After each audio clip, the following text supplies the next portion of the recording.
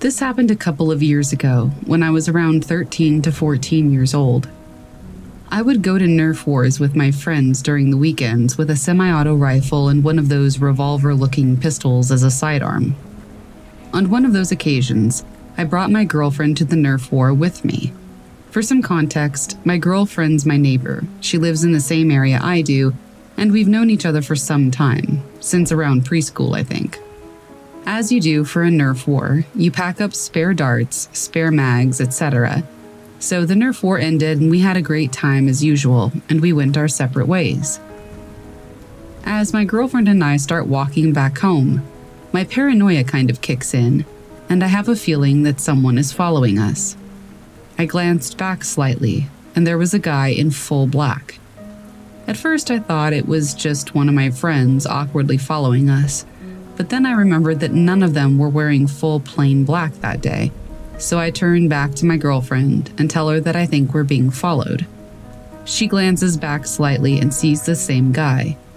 She starts panicking, so I tell her to calm down. It's probably just some guy going to the subway as well. So we get on the train, hoping that the man would stop following us. As I'm making sure my rifle isn't bothering anyone, I didn't have space to store my Nerf rifle even when it was taken apart, so I just had it slung around my waist. I feel my girlfriend's grip on my hand tighten. Then she whispers, telling me that the man was on the train as well and was staring at us. At this point, I'd had enough of this guy's crap. I was tired, and the last thing I needed was some dude stalking my girlfriend and I. Luckily, our stop was 2 stations away, so when we got there, we bounced right out of that car. I looked back, and the man was indeed behind us. We get up to the streets, hoping that there would be at least someone or some sort of camera that would be able to see my girlfriend and I. But the streets were basically empty, with only a couple of people going back home. My girlfriend was trembling beside me, scared as all hell. I told her my plan, and with some hesitancy, she agreed to it. I stopped moving to take a drink of water, my girlfriend shifting her hand toward my leg so it wouldn't be as obvious. It was dark at the time. I felt her hand being ripped away from my leg, and I heard her terrified screams. I decided to grab the closest weapon I had on me, the stock of my Nerf rifle. The stock's attached to Nerf guns with 2 clips latching onto them, so it wouldn't take long to pull it on or off.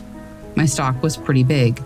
It wasn't metal, but it was a solid piece of plastic that could do some damage to someone's face.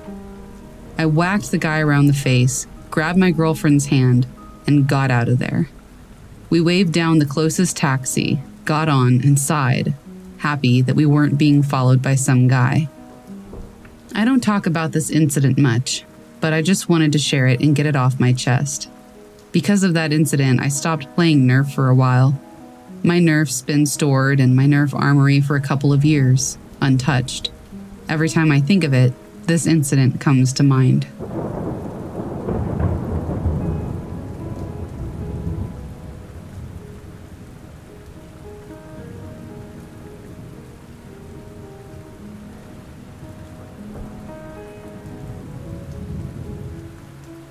I'm really just telling this story as a way to vent, because I'm in a situation where I really just feel stuck.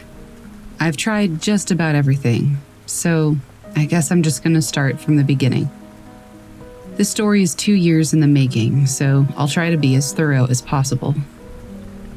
In 2019, I graduated with my master's degree and moved to a relatively rural area for my PhD. Thinking we'd make an investment, my dad and I purchased a house. The intent was to rent it out once I completed my PhD. This house was only a block away from a dive bar, where my dad was able to make some pretty good friends. He introduced me to everyone, and everyone let me know that I would be so happy in my new house, because my next-door neighbor was the absolute nicest guy you could ever meet. So we met the neighbor, and he did seem nice enough. He suggested that we exchanged numbers, just in case I ever needed anything, and I thought that was a good idea. What's the worst that could happen? A few days later, my dad left to go back to his home in another state, and I was left to my own devices. Literally the day after he left, it started. My neighbor texted me while I was away and let me know that he left a gift for me on my front porch. In this text exchange, he started using pet names like Sweetie and Cutie. I went home and he had left a hand-painted feeding dish for my cats in my mailbox. At this point, I wasn't that alarmed. He was just being nice, I thought. The next day, he sent me more texts with pet names, and I took the opportunity to make sure he knew that I was not interested in anything romantic. He replied back with a rambling text about how all a person ever needs is friends and he would just like to be friends with me. After that, he would send me texts frequently. Everything from inviting me fishing to telling me that he left more gifts on my porch. I would often not reply, or I would tell him that I was busy. I didn't want to be rude, but I also had no interest in any sort of relationship with him, other than being neighborly. One night, I got a text from the manager of the bar down the street, letting me know that if my neighbor knocked on my door, I shouldn't answer. She then told me that my neighbor had walked down to the bar with a hatchet and told the bartender he was hearing voices that got louder as he got closer to the bar. He threatened to kill someone with the hatchet if the voices didn't stop. They called the police, and the police took the hatchet from him but made no arrest. The manager of the bar picked me up and I spent the night at her house. She told me that the police said my neighbor was heavy into meth. After that, I tried to keep my distance even more, but things got weirder. One day, I went out to my car and I found a dead squirrel in my driveway. The squirrel had very clearly been run over and moved to right in front of my driver's side door. I just stepped over it, got in my car, and left. When I returned home, the squirrel was gone. Shortly after, I received a text from my neighbor that said, "Someone or something put a dead squirrel in your driveway. Don't worry, I moved it for you." I felt like this was a weird way to word this, and I suspect he's the one who put the squirrel in the driveway. Another time, I walked out of my house to see that he had placed an unspent shotgun shell on the bricks in front of his yard. He came out and told me that it was to serve as a warning for anyone walking between our houses. For the next couple of months, I did my best to avoid him. He would text me inviting me over, and I would come up with an excuse or just ignore him completely. I wanted to remain cordial since he was my neighbor, but it was getting very annoying and I was uncomfortable. He would text me as soon as I got home, telling me that he was watching me come and go from my house. On Halloween, he handcrafted a large casket and wrote, "Here lies the last son of a bitch who played mind games, November 2012. I mean, what the hell, right? All this time, he's still sending me texts. Eventually, I got really fed up and I just stopped responding completely. Less than 2 weeks after I stopped responding, he threw a 50-pound flower pot at my front door. You know those big concrete planters? Yeah, one of those. I called the police, who advised me to get a stalking no-contact order. A few days later, I was watching TV when a notification popped up that my neighbor was trying to cast a video to my screen. I declined it. Twice. I filed another report with the police. During this time, I started the process of getting a stalking no-contact order. I saw 3 different victim advocates who all told me different things. I went out of town for a conference, and during that time, someone had attempted to break into my home. I had an ADT security system, so while they didn't succeed, I was aware of the attempt. After the conference, I came home to the entire world shutting down because of the pandemic. I was trapped in my home 24/7 with my stalker neighbor next door. Luckily, court proceedings for protection orders didn't stop. Right before court, he sent me a text telling me that he was sorry for what he'd done, that he could tell when he saw me outside that he made me uncomfortable. Then he went on to tell me that he could tell my hair had gotten longer and I looked beautiful. I went to court and provided all of the evidence I had. The timeline of everything that had ever happened. The texts he'd sent me asking if I wanted a massage. The texts I sent him telling him that the way he was speaking to me was inappropriate. The text saying he knew he made me uncomfortable. I told the judge that I suspected he had attempted to break into my house while I was out of town. The kicker is, he didn't deny any of it.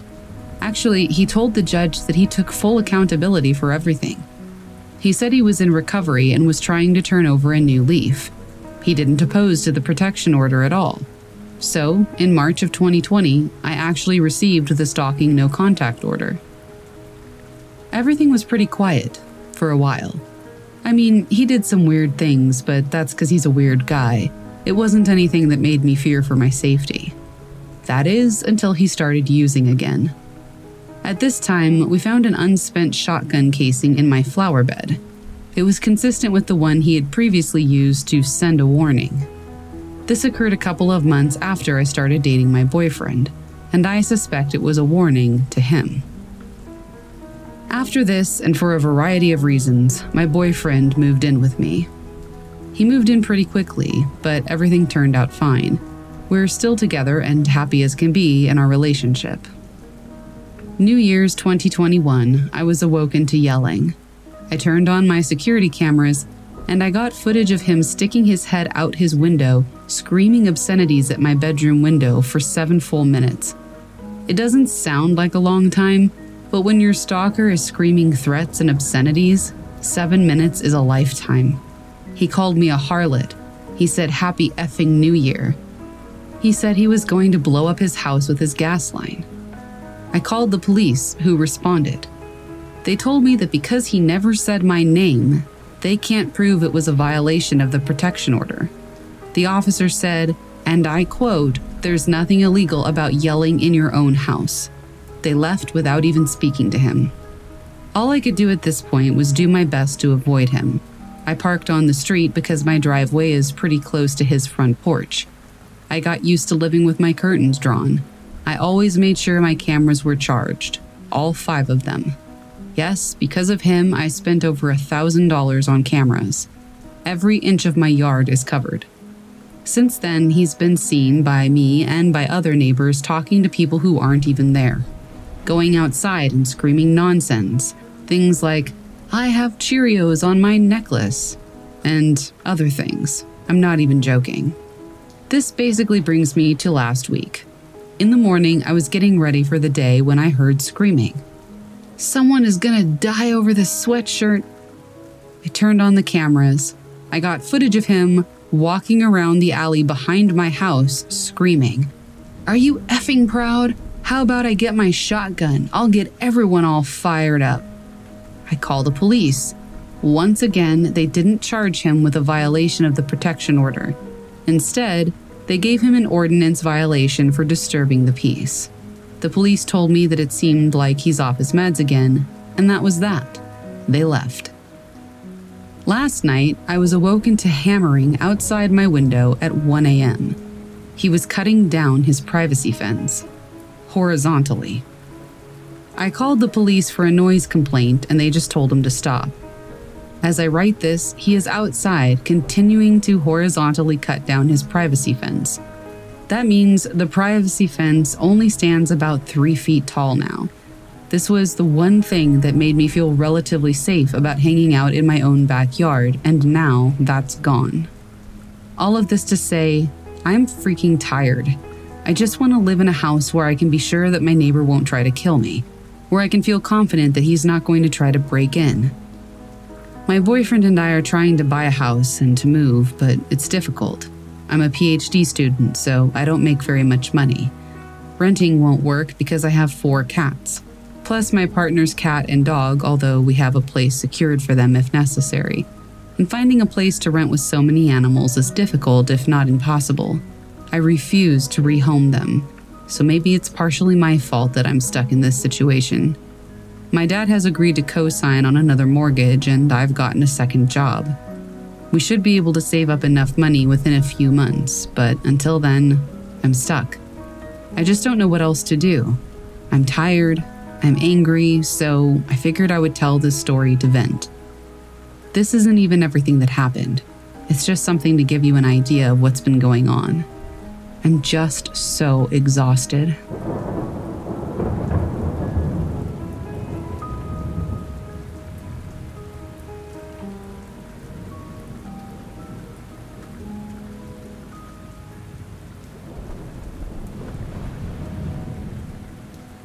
First off, I just want to say that this has been ongoing for years. We were literally 13 to 14 years old when stuff started going down. I'm 18 now, and I have a lot more common sense, or I would like to think so. So please try and look at this from a 13-year-old's perspective, and try not to judge our actions too harshly. Also, this gives more context to the adults in our lives not believing us. I have ridden horses all my life, but have never kept them close to home. When the opportunity came to keep them 5 minutes down the road from my house, and with my best friend's ponies, I was over the moon. Little did I know what was to take place over the following years. I will start this with a backstory. The horse I owned at the time came from a rescue that I volunteered at for 5 years. I was sitting down one day drinking a cup of tea with the owner of the rescue center, as we usually did after a hard day of mucking out fields and dragging barrels of hay to the 40 horses and donkeys that lived there, when she told me about a farm that was just down the road from my house, in a little village that we'll call Trophy. She said that her father had built that farm and that he'd be turning in his grave if he found out who owns it now. Immediately, I was intrigued, so I pushed for more info.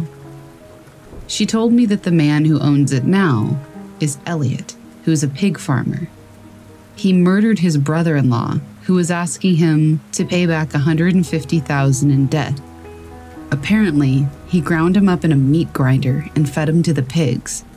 He then moved those pigs 2 to 3 hours away for long enough so that when the police eventually tracked them down, any DNA would have been long out of their system. He was actually charged for murder, but ended up being acquitted by the judge due to lack of evidence. What's ironic is that he moved those pigs without a moving permit, which is illegal, and suspicious as hell because moving permits are not that hard to get a hold of. So in the end, he got punished for the illegal transport of livestock and not for murder. She told me that although he was eventually found not guilty, everyone in the village knew that he did it. Now that we've got that out of the way, we'll go back to the farm that I would be keeping my horses at. I had known the owners for a while, as I used to ride one of Annie's horses, my best friend that I mentioned earlier. Nothing particularly scary happened while I was riding for her, except once. We had decided to ride down a different trail that day, one that went past an unfamiliar farm. We didn't know who owned it, and we weren't sure if they were friendly, so we proceeded with caution. All seemed fine as we were riding through the fields, until the path came to a stop. There were gates and guard dogs in the way. We assumed we must have taken a wrong turn, so instead of passing through the gates, we decided to carry on through the fields and around the outskirts of the farm. Unknowingly, we were now trespassing. The horses started to feel extremely uneasy beneath us. Mine would stop and shoot forward. Annie's started backing up into the brook that ran alongside us. Annie was hanging off hers, deciding whether to throw herself off, before they both ended up in the ditch, when I looked toward the farm. A man was stood completely still, staring at us. I honestly thought he was a scarecrow at first, and I had no idea how long he'd been there. He disappeared after about 30 seconds of making eye contact with me. For some reason, it made the hairs on the back of my neck stand up. There was something so unsettling about him. A few minutes later, we finally got the horses under control. That's when we heard gunshots behind us. Guns are illegal in my country. Only licensed owners can have them. The only reasonable explanation was that somebody was scaring birds off their crops, or shooting bunnies and they hadn't seen us coming. We went into a flat-out gallop. We were terrified because if they really didn't know we were there, we could have been caught by a stray bullet. All the while we were looking back to see if any birds flew to confirm our theory. They never did. That shot was meant for us, to warn us to stay away. Later that night, we looked back at the map to see where our wrong turn had been.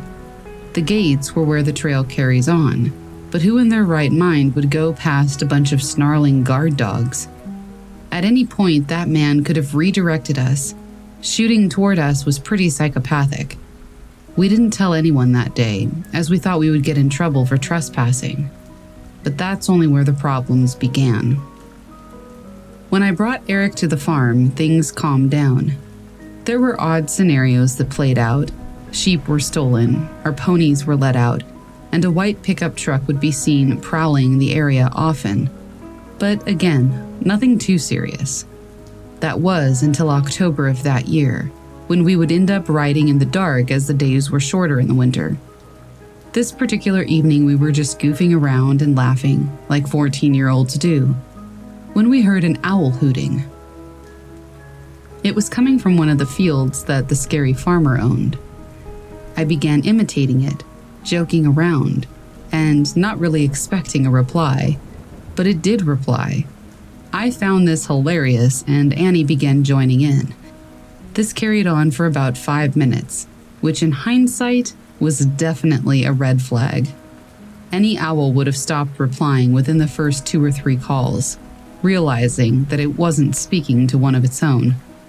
This one always replied, and sounded louder every few calls. The longer this went on, the less owl-like this thing sounded.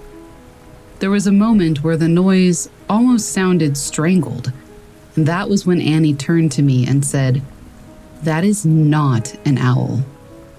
We realized that we had just led whoever was in that field right to us. They could now pinpoint exactly where we were. We turned our flashlights off and ducked, trying to be quiet, which is difficult when you have a 1,200-pound animal squishing through the mud underneath you. We decided, screw it, and we galloped the rest of the field back to the farm. What we didn't realize was that the weight of the horses had left deep hoof marks in the soil, leading straight back to us. We were freaking out as we got back, but the adrenaline began to wear off, and we ended up laughing about it while untacking the horses. We were about to lead them to the field when we heard the crunch of broken glass being stepped on from one of the old greenhouses opposite the stables.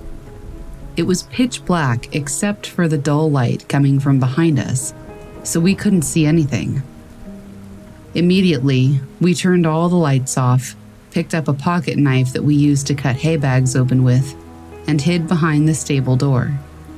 We waited for 10 minutes with no phone signal to call the police, but didn't hear a thing, scared to even breathe in case it made too loud of a sound.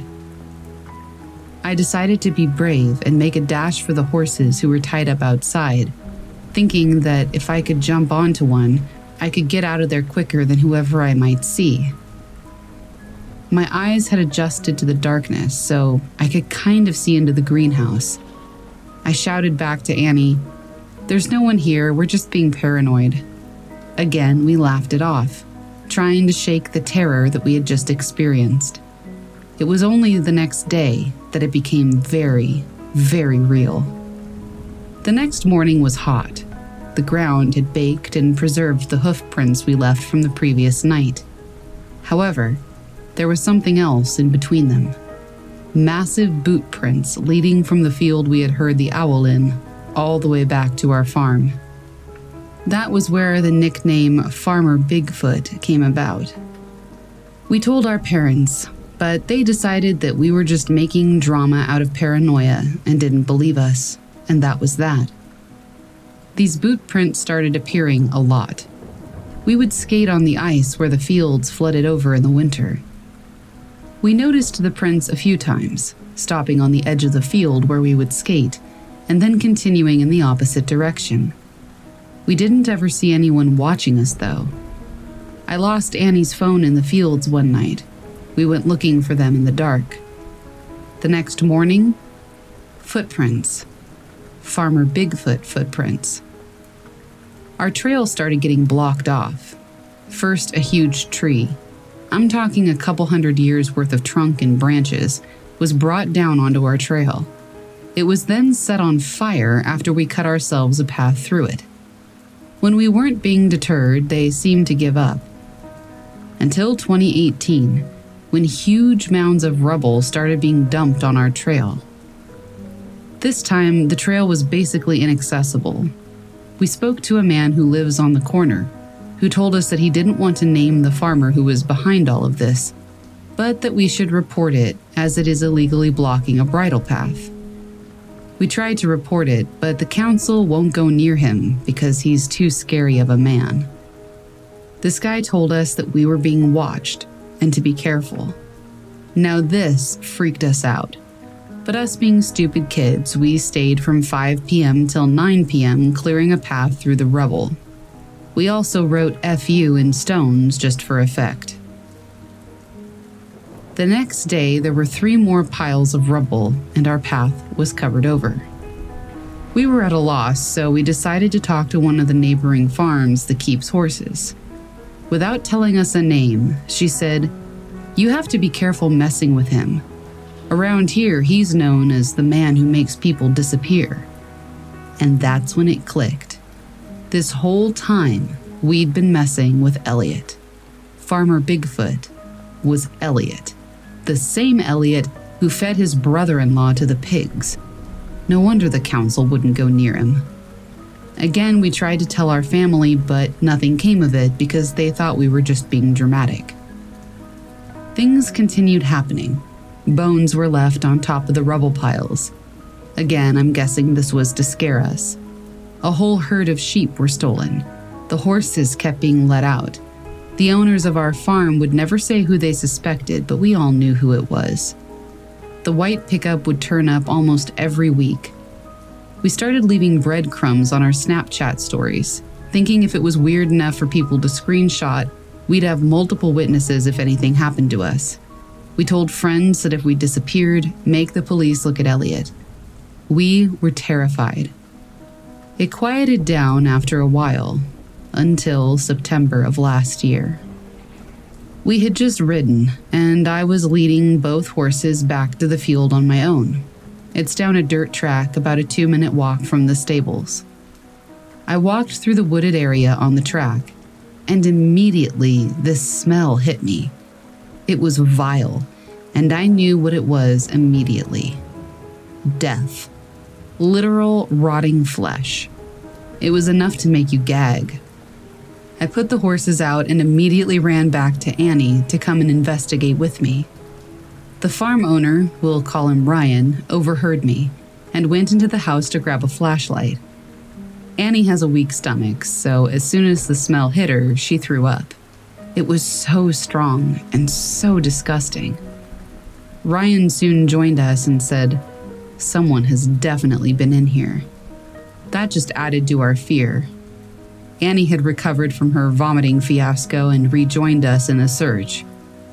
Ryan then said, "I really don't know what we're gonna find out here, girls, but I don't think it's going to be an animal." Our fear meter was now at the max, but morbid curiosity drove us forward. After an hour of searching, we decided to unstack a pile of wooden pallets. And that's when we saw bags of white flesh. They were clear Ziploc bags. Maggots crawled inside the bags, but there were no holes, implying that whatever meat was in there had been rotting for a good while before it was cut up and put in the bags. It was the most surreal experience. After more vomit from Annie, we decided to call it a day, reassured that Ryan would now deal with whatever the hell this was. We assumed that he would have called the police.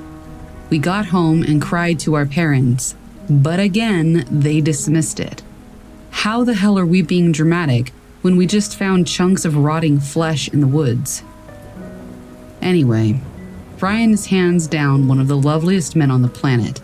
We always felt safe around him. But what we found out days later was extremely questionable. He didn't call the police. He buried the meat. He didn't throw it out. He buried it. What the fuck? We assume now that it's because he's old and vulnerable and he didn't want to get involved in anything that might put him or his family at risk. I still have no idea why Annie and I didn't phone the police. I'm guessing because we didn't want to cause trouble for Ryan. And no one else believed us, so why would the police? This is, unfortunately, I guess, where my story concludes. I know, how unsatisfying. I'm no longer at the farm, but I still have horses. My parents now believe everything I told them. I think maybe because I've kept telling them for the past 5 years. In hindsight, they wonder why the hell they didn't move the horses out of there. Annie and I are still best friends, and we reminisce from time to time about how we were stalked by a murdering farmer for nearly 3 years.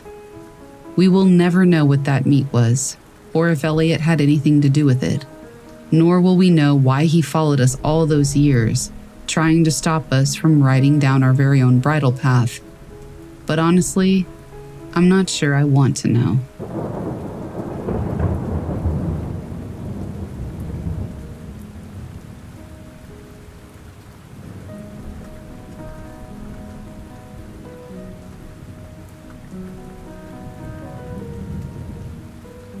This may be a ramble of thoughts, but after recently hearing about missing 411 and the like, I finally felt like I could offer something that my family and I experienced a few years ago that to this day gives me a shiver.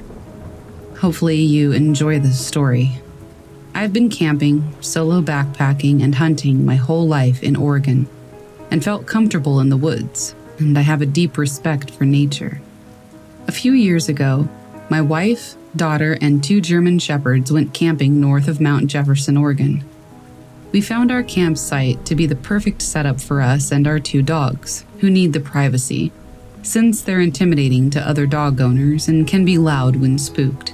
It wasn't an established campsite, just a nice horseshoe off of a U.S. Forest Service road that had flat ground, full trees, and a fire pit. The first night, my daughter wanted to sleep by herself in a 2-man tent right next to ours. It was maybe 2 feet away from my wife and I's tent. We made the male German shepherd sleep with her in her tent. His name is Guts. That whole first night, neither my wife or I could sleep. We both heard footsteps, and they were heavy, not like typical forest critters scampering around in the night. I was well armed because I was paranoid from having read recently before departing about a dad in California who was shot and killed in a tent next to his 2 infant daughters. Needless to say, both my wife and I had 2 pistols, and I had my rifle with me. The dogs are great at detection, and that's why I felt my daughter could sleep alone, because Guts is completely fearless, and nothing would lay a hand on her without a battle to the death. All in all, nothing but bad vibes and loud footsteps occurred that night, which I ultimately decided had to be a deer or maybe some elk. Day 2, morning. We go for a walk down the road, and maybe 300 feet away, we see this circle area. I see this abandoned road where a rusted gate post was covered in vegetation. The gate was missing.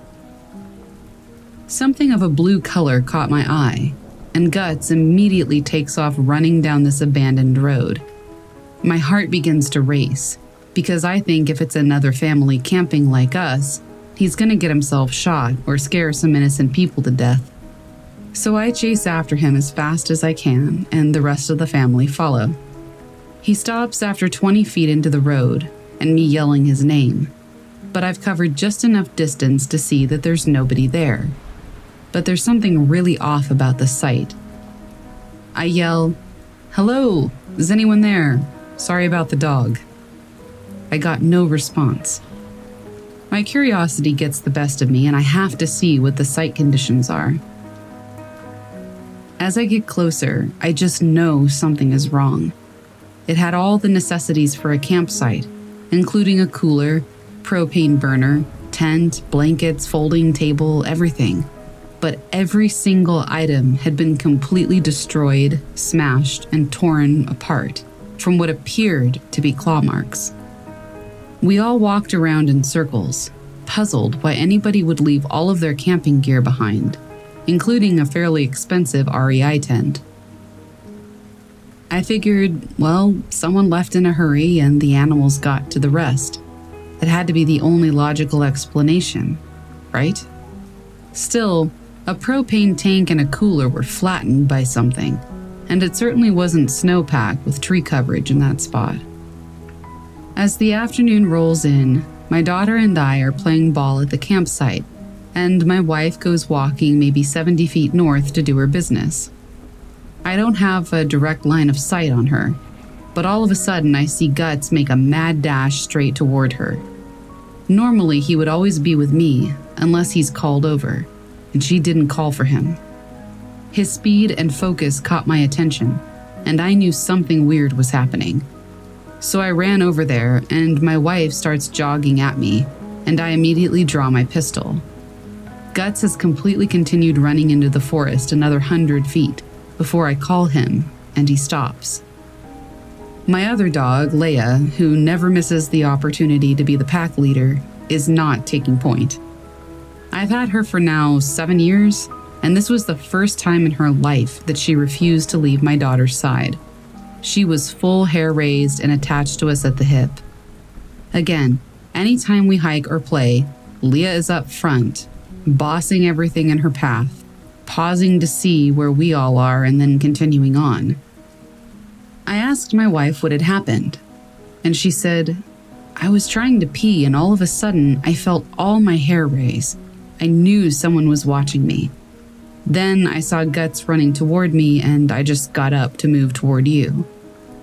We spent 10 minutes looking for signs of anything and saw no trails, no broken branches, nothing to point to what and where something might have gone.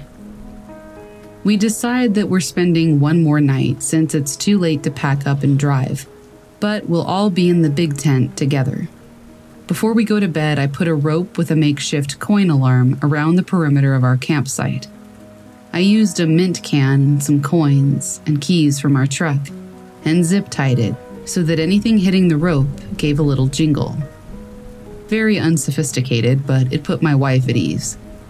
As I go to tie my last corner off at a tree near our tent, our third mystery item unveils itself. It looks like someone has done the exact same thing that I have done with a rope that was so old and brown I didn't see it at first. It was broken, and only a few pieces remained, but sure enough, it was tied at roughly the same height, about 8 to 10 inches off the ground, and even had a few rusted washers on it. I immediately felt that someone had stayed here before and had put the same makeshift warning system on the same tree that I am, maybe 10 or 15 years ago based on the condition of the rope. Perhaps my paranoia has now reached a new height, but I had to make sure that the girls felt we were safe, and at the time the only thing I could think of was when the evening came, I made them sit in the truck and I fired a clip of my .45 into the dirt as a signal to whatever was out there that we were armed. I reassured the girls that anybody listening to that knows that we have 2 wolves and are armed and are too risky of a target so we can sleep safely. That night we heard no footsteps and the dogs never perked up and barked. We left early the next morning.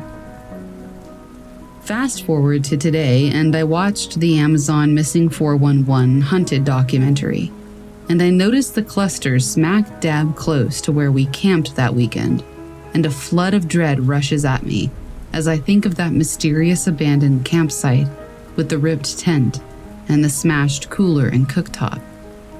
We've been camping since and have enjoyed the beauty of the Pacific Northwest, but there was something there, at that place, that possibly took or harmed someone else, less than 300 feet away from where we camped. We all thank our lucky stars that Guts was doing his thing so well that afternoon. As an update, Guts is no longer with us.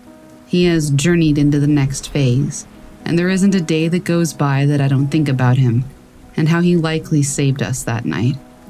He was a warrior, and his new brother, Geronimo, has his spirit.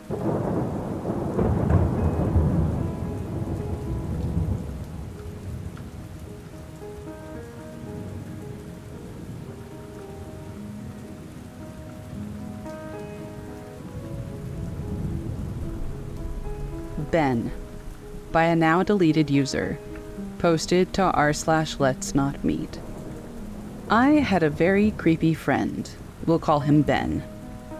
I believe he might be a dangerous psychopath, or at worst a serial killer.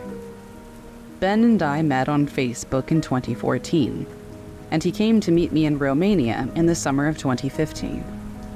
He seemed a little odd at first, but otherwise okay. One strange thing about him is that while he was at my house for a week, he didn't bathe for some odd reason, so he really stank. I showed him around Transylvania, and we both rent an apartment at Bucharest before his departure. We hang around Bucharest, and he leaves. Our friendship continues online, and in 2016, I moved back to Canada. In May of that year, I fly over to Vancouver to hang out with him. Now, it's important to know that this guy is a major gun nut. He collects a lot of firearms and claims to have briefly been in the Canadian Army. He also claimed that he worked as a mercenary and was in Georgia during the Russian invasion in 2008. He claimed to have shot 2 people there and that he suffers from PTSD. I get there, and his apartment is filthy. I'm talking literal trash everywhere. 2 cats that made the place stink of cat piss. This guy kept his lights on 24/7, and on his wall was a clock that played a loud tune every hour. His behavior toward me while I was there was somewhat disrespectful, but I kind of just took it as a buddy messing around with me. He said mildly creepy things, but again, I brushed it off as him being kind of an odd prankster. I leave, and again our friendship continues online. During this time, his conversations with me become darker and more hostile, in a passive-aggressive sort of way. Ben is also a hardcore alcoholic who drinks until he passes out most days. He does all sorts of antisocial and downright vile things while drunk. Also, during this time, he said that 2 men briefly lived with him for a short time. When I had pressed him about what happened to those 2 men, he changed the subject rather quickly. After what happened in 2018, when I last met up with Ben, I have a strong suspicion that something bad might have happened to those men. Fast forward to 2018. My parents and I are driving to Vancouver from Calgary. Perfect time to meet up for a day or 2 with Ben. Big mistake. Ben's traveling from Kelowna to Vancouver, and we met up at a bar near his house. We have a few drinks, and he goes home for the night. The next day we meet up, and his behavior toward me is disrespectful in that same passive-aggressive way, and extremely creepy. We go to his workplace, and he's very subtly disrespectful to me and his coworkers. He's putting me on the spot and trying to make me look stupid to everyone around him. He was a supervisor, if you can believe it, so most of the people underneath him were too complacent or afraid to say anything. This man was obviously a psychopath. This is where it gets to a point where I believe my life was in danger. We go back to his place. He's drinking a beer and I'm rolling a joint. A movie is playing and Ben's getting tipsy. He's basically now adopted a speech pattern in our conversation where I feel like I'm being interrogated and toyed with. He's playing a video game on his computer and I'm watching a movie. By this time, I'm feeling very uneasy. My gut instinct is screaming at me to leave. Generally speaking, you always listen to your gut. That primal thing inside of you linked to fight or flight is best to be obeyed. Now, as the day progressed and as Ben was becoming drunk, he started to say very weird things. He was mumbling about, "I don't care for anyone but myself. I don't give a shit about people." And there's a loaded shotgun beside the table. He looks at his computer screen and he starts mumbling about being a madman with a gun. A few minutes later, he turns to me and says, "Hey, what if I put some MDMA in your drink, huh?" Followed by, "Just kidding." This sick cat and mouse game continues. He's now talking about knowing a guy who's HIV positive and how he's gonna get the guy to give him an infected needle to infect himself so he can live on government benefits. I mean, just unhinged stuff is coming out of this guy's mouth. I'm sitting there in complete disbelief at just how vile this guy really is. I mean, I feel physically sick. I want to leave, but I also don't want him to know that I'm ready to go. It's this awful, vulnerable feeling. He has another beer, and he turns to me, and I am now very uncomfortable. The talk is now about food. He turns to me a little bit more and looks me straight in the eyes, and he goes, "So, if this was your last meal, what would you have?" The look on his face was one of stone-faced sincerity and malice. I knew I had to flee. My heart's pounding. I need to make my move. With my adrenaline rushing through my body, I tell Ben in a very calm manner that the weed I had was making me feel kind of funny, and I needed a breath of fresh air. I quickly put on my shoes and leave before he has any chance to stop me. While I'm going out, he makes me promise that I'll be back. I don't answer. I go downstairs into the sunlight, and I feel like an animal that just escaped slaughter. The place I'm staying at is not too far from Ben's house, and I'm wise enough not to tell him where I'm staying exactly. Thank God. I start walking, feeling like I've just escaped certain death. The phone rings. Ben's asking where I am, and that he's panicking. I tell him, hey, I'm just still taking a breather. Meanwhile, I get to my cousin's house, and somehow I manage to get inside. Night has fallen. The guy is calling my phone constantly. When I answer, he's trying to get me to meet up with him and go for a ride, but the tone of his voice is flat and fake. He says, "We've just had a bad night. It's just a bad night." He's desperately trying to get me to go for a ride with him. I block his number. I block him on social media, and that was the last time I ever spoke to the scumbag.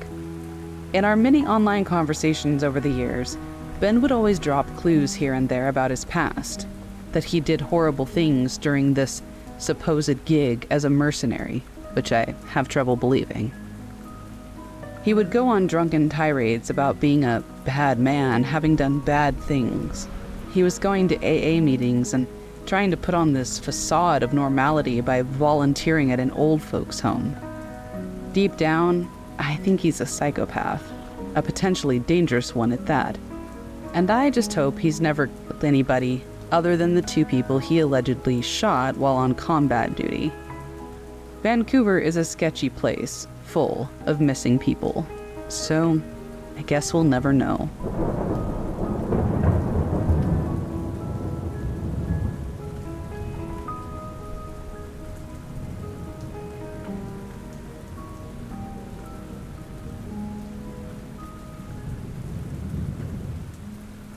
Before I get into the story, there are a few things I need to explain about my country, South Africa. In South Africa, it's normal to have high brick walls with electric gates, electric fences, alarms, etc. The crime here is hectic. It's also pretty normal to have big gardens. My family and I are big animal lovers, so at the time we had 6 dogs. 2 German short-haired pointers and 2 dachshunds.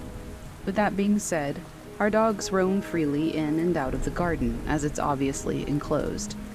We usually leave the veranda door open during the day for them to do their thing. Another thing about South Africa is that it's normal to have a live-in domestic worker, like a maid or a gardener. The average family usually employs them. It's not just for wealthy people. For the story, our domestic worker is Ellie and our gardener is Vince. So this happened in 2007, when I was 9 years old. My older brother, who was 10, and I had just gotten our first cell phones that day. My dad surprised us after work. You may think it's a bit young, but it was used for emergencies or to communicate with our parents. Anyway, it's an important piece of information for later.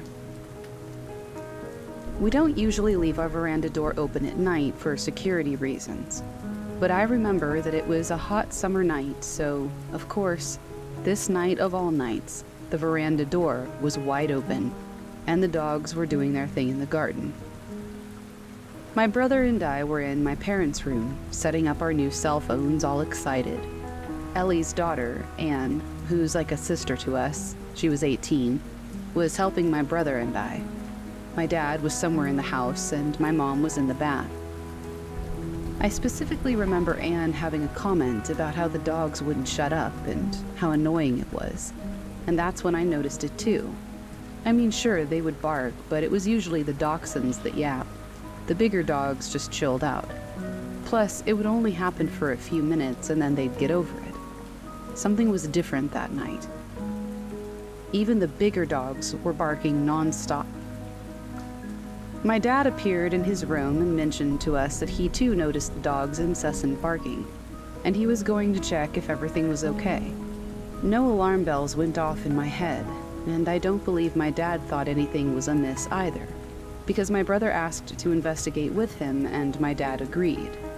I was obviously way too engrossed in my new Sony Ericsson.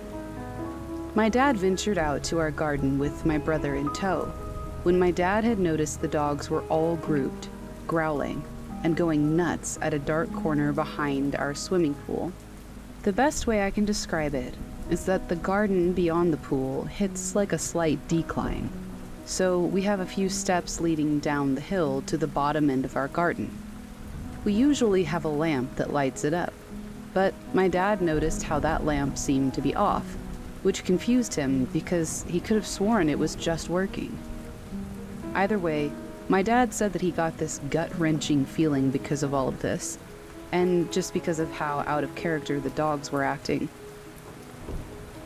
He called them, and usually they would come running, but tonight they all seemed to just look at him, then turn back around and continue going crazy at this dark corner down the steps.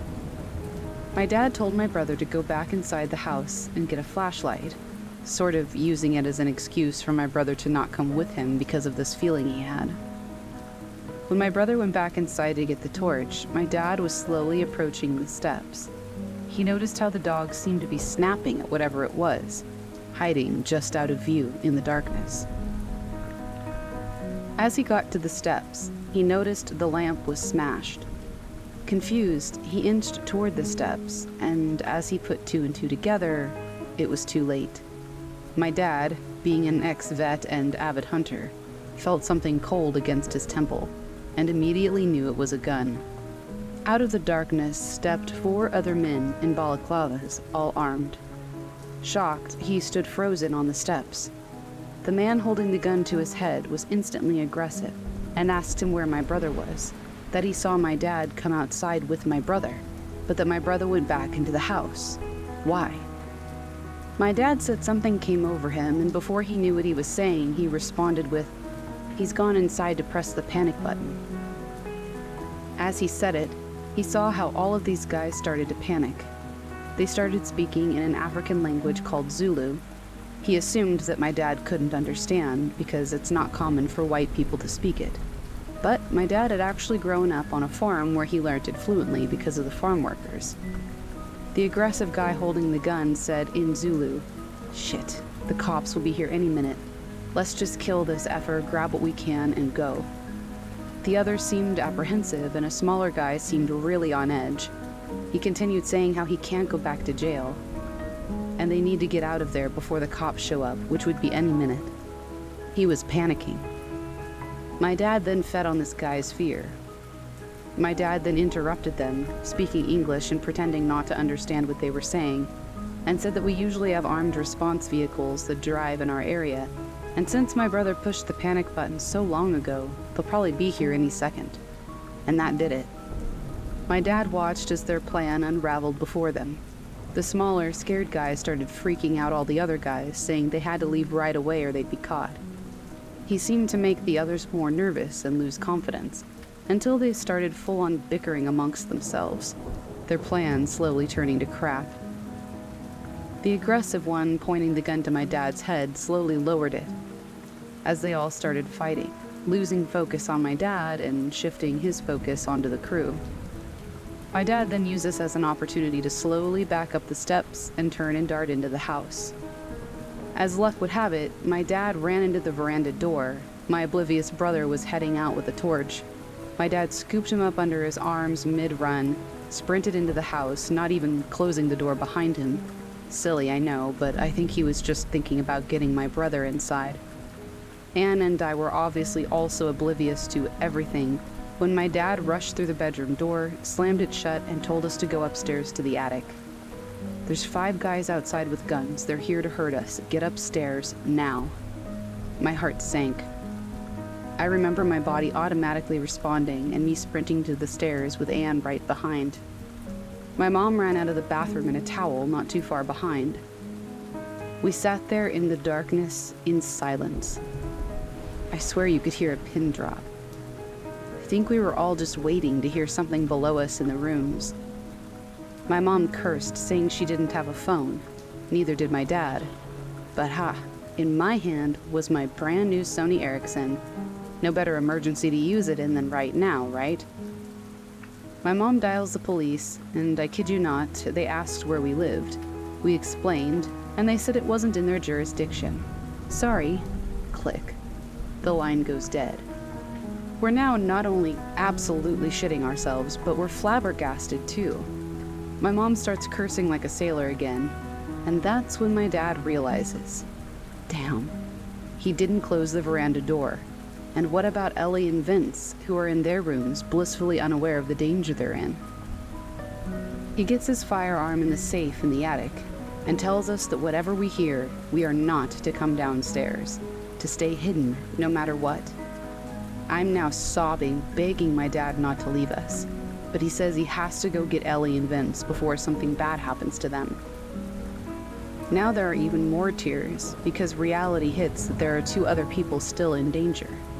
Anne is understandably in hysterics because she's also fearing for her mom downstairs. My dad disappears, and the air is thick with tension. We can still hear the dogs going crazy, indicating that those men were still on our property.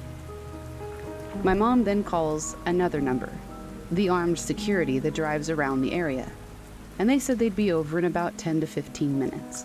They said to wait and stay hidden until they ring our bell at the gate. We all wait in silence, fearing that we'll hear a gunshot or something indicating those men are in our house, but there was just silence. The only sound was the dogs barking outside. After what seemed like hours but was most likely a couple of minutes, we heard stomping coming up the stairs, and my heart rate quickened. I remember shutting my eyes and just praying that it was my dad with Ellie and Vince. Luckily, it was. We all hid for a while and nobody dared to speak. The dogs seemed to have calmed down considerably, but were still barking every now and then. The gate intercom rang, and my dad told us to wait while he checked if it was the security company. And sure enough, it was.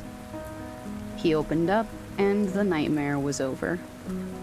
I remember standing up and my knees just buckling from the adrenaline my body had just endured. The armed security somehow notified the right police, and everyone investigated the garden. They found that there were actually 7 pairs of footprints, and that these guys bent the spikes on our wall and just climbed right over. We got an electric fence shortly after that.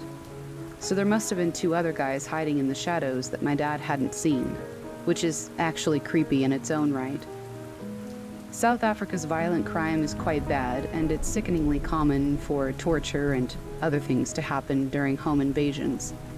I was obviously so young at the time, I didn't know the horrors of the world, and I was just scared of my family getting hurt. Now that I'm older, just the thought of 4 women being in the house, and my mom being in nothing but a bath towel, gives me chills to this day. The cops said that the fact that there were so many guys, instead of like 1 to 3, indicated that these guys possibly had very sinister intentions. Thank goodness nothing happened to my family, and I'm forever thankful for my dad's quick thinking regarding the panic button. Also, I'm so glad my dad understands Zulu and could manipulate the situation to benefit us. Lastly, my family will forever be in debt to our good boys and girls that warned us that night, our dogs. A terrifying and life-changing outcome would have 100% happened that night, had it not been for our incredible dogs. From that day forward, my dad always gives them leftover rice or meat with their dinner. Rest in peace to all of you. I'm sure there was a special place in heaven reserved just for you angels.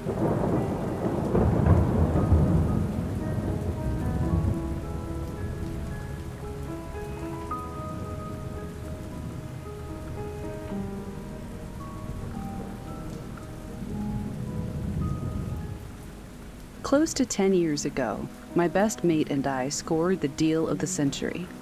Liv and her parents recently purchased and refurbished home for cheap as chips rent, so that the property wasn't considered unoccupied and their insurance would still cover it. They were planning on selling their house in the country and moving closer to town in a year. But when they spotted this place, it was perfect, so they snapped it up. They couldn't be bothered dealing with rando tenants for a year, so they offered it to us. Awesome. It was a lovely old mid-Victorian style house with a hallway running the majority of the length on the left side, and 3 bedrooms and a bathroom coming off that hallway to the right. At the back of the house was an open-plan living room and kitchen, and a backyard.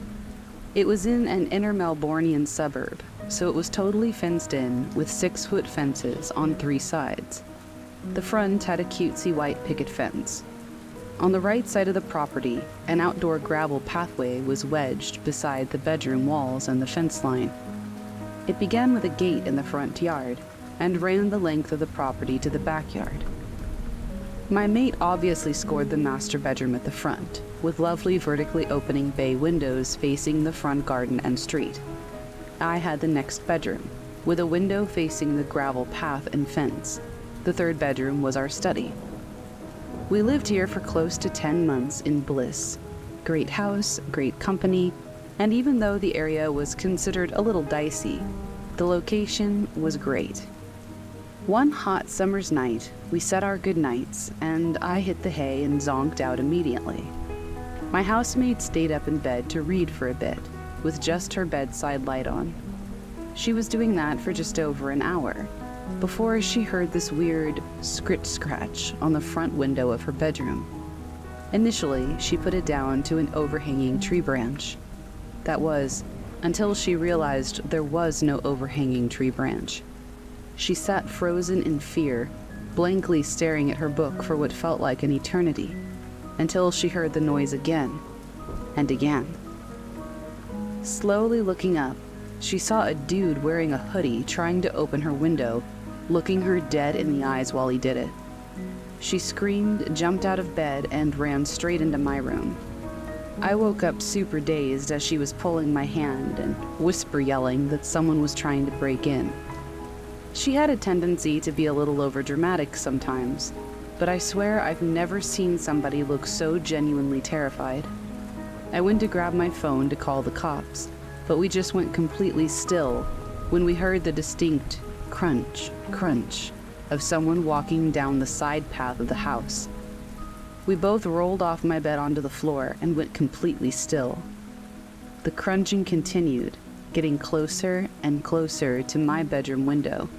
I don't know what it was about that distinct sound in the middle of the night when it's otherwise quiet, but it was like it was deafening. And that's when I realized why it was so loud. My window was wide open. I jumped up, slid the window down, and slammed the lock shut just as he reached it.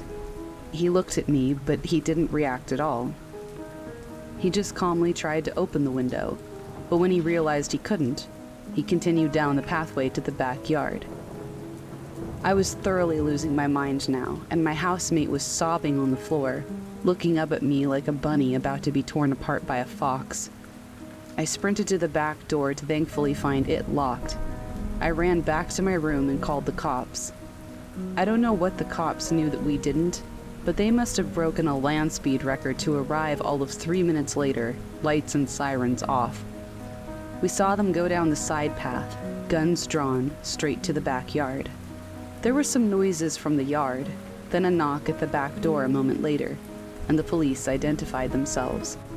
Turns out the dude had vaulted the back fence, quite an impressive feat, and another patrol car was headed to the next street over to look for him. The 2 cops at our place asked if we were okay, and then asked if they could come in and look around. Honestly, these cops were amazing. They managed to calm us down whilst making sure that the place was safe, and I was really impressed with how they handled the situation. I offered them a cuppa, which they politely declined, and then they took our statements and asked if there was anybody we could stay with that night. My housemate and I stayed at her boyfriend's place for a few nights after that, and when we stayed at the house, it was just never the same.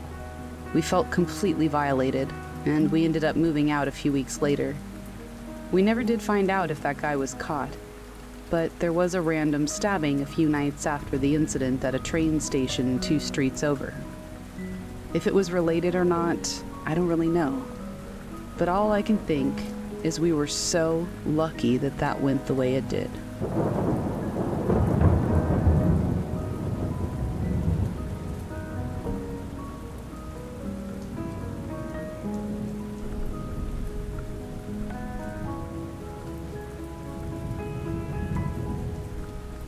So it's 7 a.m. and I'm idling in a McDonald's parking lot until sunrise.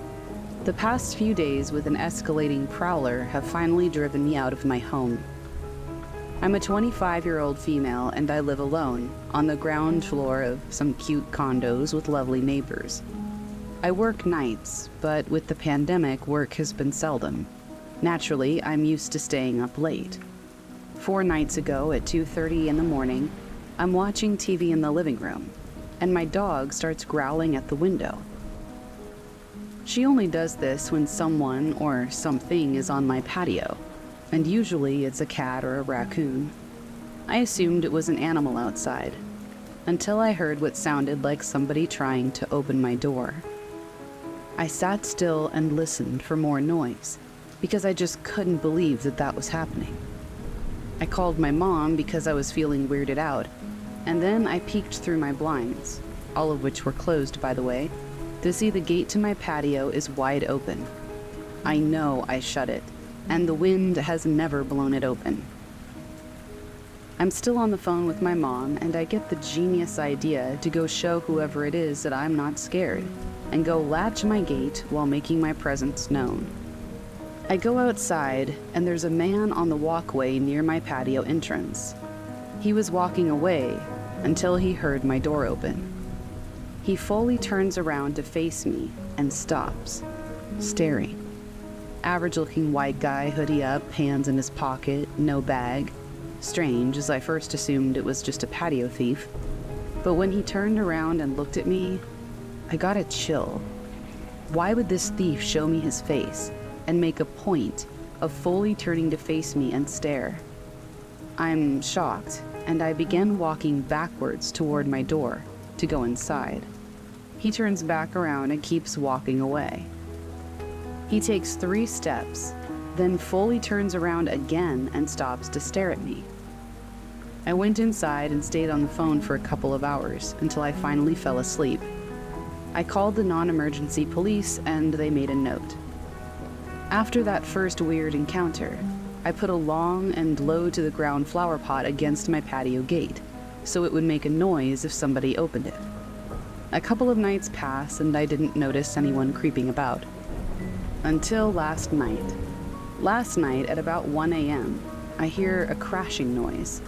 Again, I call my mom for reassurance, and I look around the house to see if anything had fallen. I think it must be nothing, and I get off the phone. And that is when I suddenly remember my DIY flower pot alarm. I peek through the blinds to see, yet again, my gate is open, and the flower pot was knocked over. He came back. I called the non-emergency police line again, and this time they came and did a patrol of the neighborhood, but they didn't catch him. Fast forward to tonight's incident. Needless to say, I'm thoroughly creeped out. I find a deal on some security cameras with motion detecting capabilities. I got to Best Buy just before closing and snagged the last pair in stock. I set those bad boys up and felt pretty safe. 1 a.m. again. I'm running a bath, on the phone with my boyfriend, and I get a motion detected alert from my security cameras. I assume it's just a cat, because I didn't hear the gate crash. I had reset the flower pot system after it was knocked over the previous night. To my horror, I see a man tiptoeing from the side of my patio toward my door. Hoodie up, hands in pockets. He knew not to use the gate because it made a noise last night. It was him. He wiggles my door handle. I'm absolutely terrified because he's right there. He's back again. I throw on a long coat and run into the lobby barefoot and call 911. My boyfriend got there before the police did and was running through the back with a baseball bat looking for this creep. Unfortunately for me, and lucky for him, he didn't find him. The police didn't find him either. So I'm sitting here at a McDonald's in the parking lot at 7 a.m. scared to go home. It's just all too creepy, and I know to trust my gut. Why would he turn around and stare the first time? Why would he come back after he knew that I saw him? Why is he so determined to be here? I mean, he hopped the fence to avoid the loud noise of the gate and flower pot. What scares me most is how persistent and undeterred he seems by all of it. What will stop him? What's his end game? Nothing is missing from my patio. Frankly, there's nothing to steal. He never had a backpack or any kind of bag. Just hands in his pockets. I have him trying the door tonight on video, so hopefully that will help him get caught. I just wish I understood the psychology of guys like this. I mean, honestly, what can I do? I'm staying at a friend's house for a few days, and I'll be monitoring the cameras closely.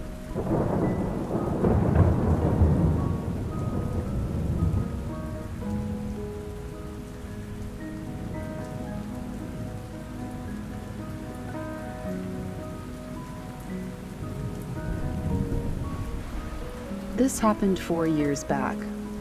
I was about 14 years old, and my parents were out and had left me and my little sister, who was 10, home alone. It was about 10 or 11 p.m. when the lights go out. This used to happen sometimes in my country, since it's a newer country and we're really poor. But that time, I noticed something out of the ordinary. Only the lights in our house were out. My neighbor's lights were on. I had a really bad feeling, so I quickly locked all the doors and closed the blinds. I told my little sister to hide behind the couch and to not go out whatever happened. I hid somewhere else with a knife and tried to call my mom. She didn't pick up, so I waited. I thought it was over, so I get out of my hiding place and I head to the kitchen, where we had the back door, to go look out the window. Before I get close, I hear the doorknob turning. It doesn't work, so the person on the other side now tries violently to open the door. That's when I panicked and shouted, "Who are you? Get the F away from my house. I've called the police." I hear footsteps and then nothing. I went to the other room and looked out the window, and I saw somebody running out of my backyard. My sister was crying, so I comforted her while we stayed hidden until my parents came home after about an hour. We told them everything, and my dad said that whoever it was, he had intentionally cut the house's electricity to scare us. To this day, every single time the electricity goes out, I get kind of scared. I'm just really glad we're okay.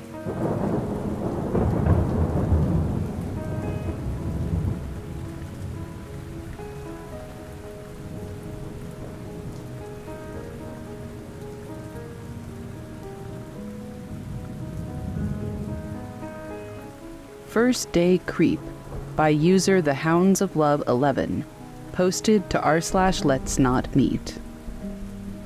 This is another one of those stories where if it had happened any time recently, I would have handled it a lot differently. But of course, hindsight is 20/20, and everything turned out okay in the end, so I guess it's all right. About 10 years ago, I was 17 and just starting a summer job at the Jersey Shore. On my first day, one of my coworkers, 25 years old or so, hit on me. But it wasn't excessively creepy, other than I was 17, just annoying, and I figured maybe they just didn't know how old I was. I just figured I'd have to do my best to avoid and ignore him in the future. Other than that, the day went smoothly, and I went home. As a bit of a background, our summer house was a split level, meaning that one family lived on the first or ground floor of the house, and we lived on the second. It was an average-looking house, and you couldn't really tell by looking at it that it was a split level. The only way to get to our part of the house was via steps leading up to the deck outside, our only entrance. For some reason or another, I stayed alone that night. My other family members were out of town for a reason I can't remember. So I'm outside on the deck when I see this skeezy coworker pull up outside my house. I have no idea how he found out my address. He never asked me for it, and I never gave it to him. I wasn't overly alarmed. These were pre-cell phone days in a vacation town, so it wasn't uncommon for friends and neighbors to stop by without notice. However, I didn't feel like dealing with him, so I went inside before he could see me, not even locking the door. Our house also had big picture windows, so everything was evident in the house's main living area, so I headed down the hallway. For some reason, I went into the bathroom instead of my bedroom, which ended up being lucky because my bedroom door didn't have a lock, but the bathroom did. I'm in the locked bathroom, waiting to hear if he's going to knock. I'll just use the name Chris because I don't actually remember his real name anymore. But instead of knocking, I hear him come straight up the deck stairs. I mean, he must have seen me, right?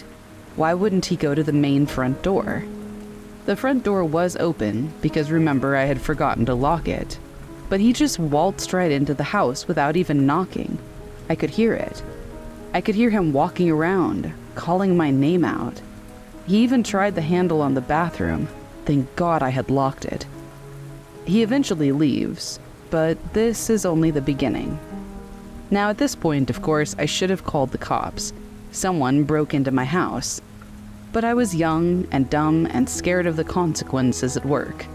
I didn't want to be that girl who called the cops on her coworker after her first day, when he was trying to be friendly or something.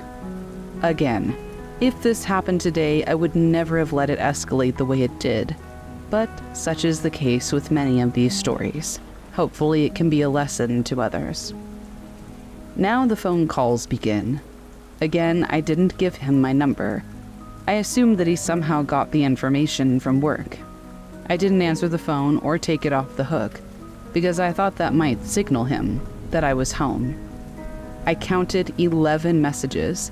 He called over 30 times that night and left 11 messages. The messages he left on the machine were so creepy. It would just be silence, and then he would just say my name, which I'll use a different name. Daisy? Daisy, are you there? Are you there, Daisy? Daisy, are you there? Every time, over and over and over. I saved the messages in case I needed them as proof of something. At this point, I locked the door and closed all the blinds, except the front door, which didn't have one, so I put a towel over it.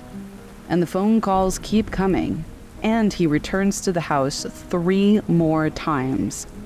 I hear him trying the door downstairs, throwing pebbles at the window, circling the house. Again, I should have called the cops, but part of me thought that he was just really socially awkward and didn't realize that what he was doing was way over the line. But I didn't want to confront him either, regardless of whether his intentions were to murder me or say hello.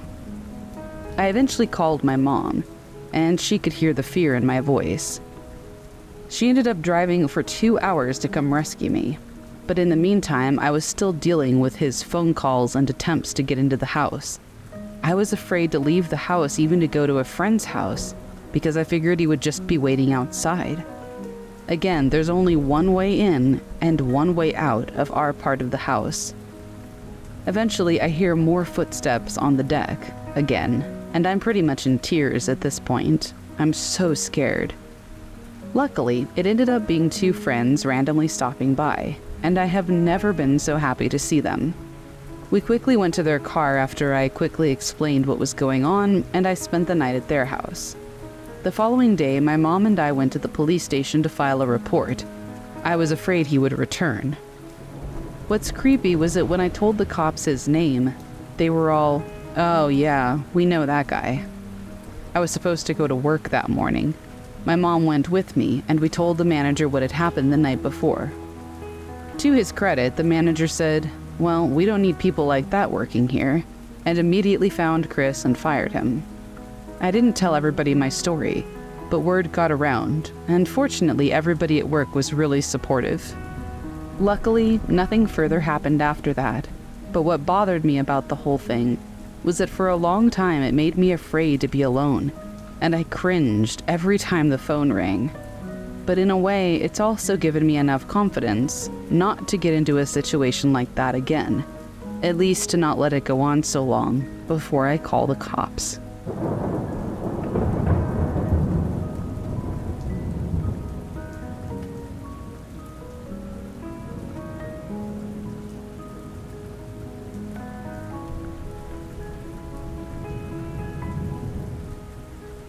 My First and Last Day on the Job by user Alexi to r/letsnotmeet.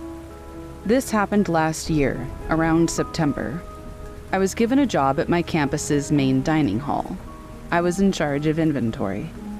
It was just a 15-hour-a-week job that I had taken to get a little extra money, and it wasn't hard at all.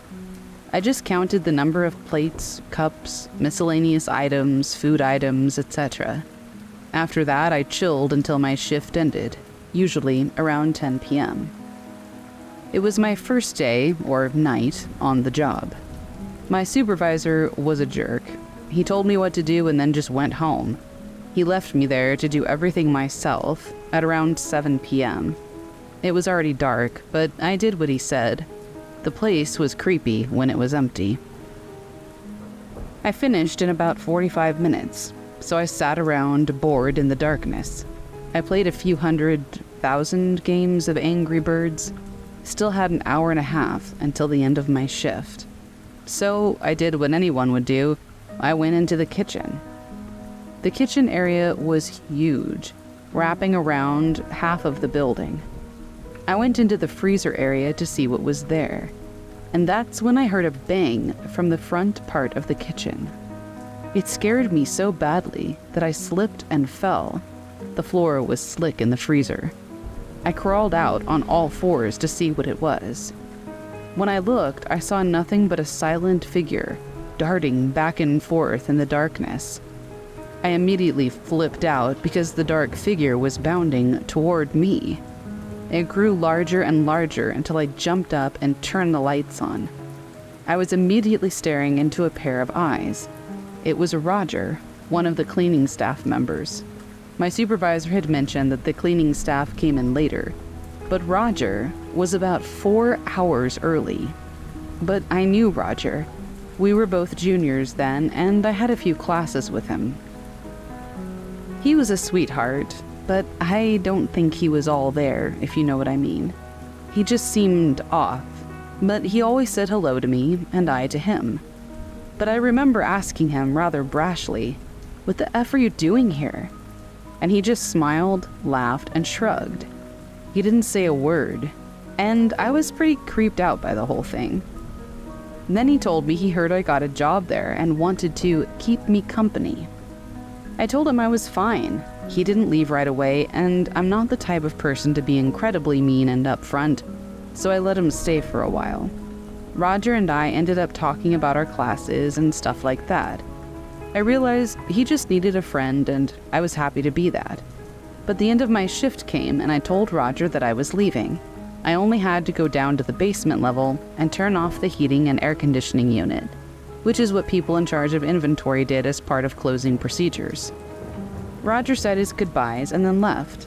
I went downstairs without thinking about it. Later, while returning from downstairs, I hear a door slam and heavy footsteps, and Roger was standing at the top of the stairs. He told me a strange man was outside and that he would walk me to my car. I stopped, hesitated, and then nodded. I trusted Roger. He was harmless, or so I thought. I texted my boyfriend and I told him I was on my way home. My phone, conveniently enough, died right after that text was sent. I gathered my things, but I couldn't find my wallet. I had left it at the front desk, but it wasn't there. I looked around and retraced my steps and spent 30 to 45 minutes looking. Roger joined in to help. He pretended it was some kind of game and laughed about it the whole time. I was growing uncomfortable and very agitated because I couldn't find my freaking wallet. As Roger bent down to look under a table, I saw the tip of my wallet poking out of the back of his pants. He had had my wallet the entire time. But I felt uneasy about the whole thing. Why did he go along with this joke for so long? I called him out on it, beyond pissed off. I told him rather abrasively to give me my wallet back, and he held it out in front of me like I was a dog and he was holding a toy. I thought, you only have $5 in your student ID in there. You can get a new ID for about 10, just let him have it. So I turned around, grabbed my keys, and hauled out of there. I turned around and was instantly barreled over by Roger. I hit the pavement outside the dining hall hard enough to daze me. He was just laughing, and my vision was spinning. I pulled myself up, and Roger was pushing me around, almost taunting me. I started wailing. I mean, straight up Jamie Lee Curtis screaming. Roger shoved me hard enough to cause me to fall again, and I just got up and ran across the parking lot. He was much larger than me, and much faster. He ran along beside me and just laughed in my face. I didn't even run to my car. I ran out into the middle of the highway and screamed for everything I was worth. Roger ran up to me just as campus security sped and then stopped beside him. They asked what the problem was, but I was hyperventilating and having a full-blown panic attack. Roger swore repeatedly that he was just trying to return my wallet. Still, I finally got it together enough and just screamed, "He was chasing me and he took my wallet and he won't leave me alone." And blah blah, damsel in distress, tears, you know the rest. They took Roger in and my boyfriend came and saved the day for me. After they watched the security footage, Roger left campus after that. I never heard what happened, and honestly I didn't care. And I vowed never to work another overnight job alone again. It was pretty freaking terrifying.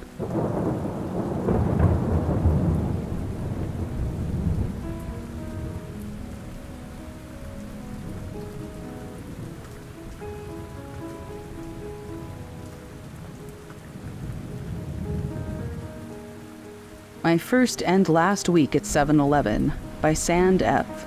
Posted to r/askreddit in a comment. It wasn't the first day, but the first week of a job at 7-Eleven. If you're not familiar, it's a 24-hour convenience store. I spent my first week stocking shelves, carrying heavy stuff, and cleaning. It was crap work for crap pay, and to this day, I don't think time moves slower anywhere in the universe than in a 7-Eleven. But hey, it was a paycheck. Some people had worked in that location for 10 years or more. A loyalty to soul-sucking struggle that I cannot even begin to fathom. So, about a week into the job, the day I was to have gotten my first paycheck, I arrived at work, where there was a meeting or kerfuffle about the register being short the previous night. Apparently, it was store policy to split the short among the people on duty when it happened. So basically, they were telling me that the two people at the front of the store working registers, and me, the bottle-stocking, floor-mopping labor monkey, were responsible for making up the difference, of which my share was my whole paycheck. Of course, I had yet to come near the register during my shift of mopping and carrying milk crates. If the register was short, I wasn't responsible for that. But the store owner informed me that my share was being docked from my pay, which again was my entire check. I spent about 15 minutes trying to reason with these brick wall morons, how I wasn't even near the register and I bore zero responsibility for it. It ended up with me telling her that I wasn't willing to pay a dime for someone else's mistake or dishonesty. That didn't go over so well, and they all, especially the register people, who I have always suspected pocketed the money, insisted that that was how it always worked. The jerk owner even suggested that I might have stolen all the money, which was complete crap. I told her if she accused me of theft, she'd better produce some evidence. Since I didn't steal or even go near the register, she should pull her security camera videos and see for herself. After that false accusation, I quit on the spot. The jerk never did pay me. Of course, the loyal morons working at the register continued to work there. For all I know, they're still there, probably stealing people's register money and making the newbies pay for it. And even now, that lost paycheck isn't even a factor, not even worth a rounding error. I still recall my bitterness at the unfairness of it all.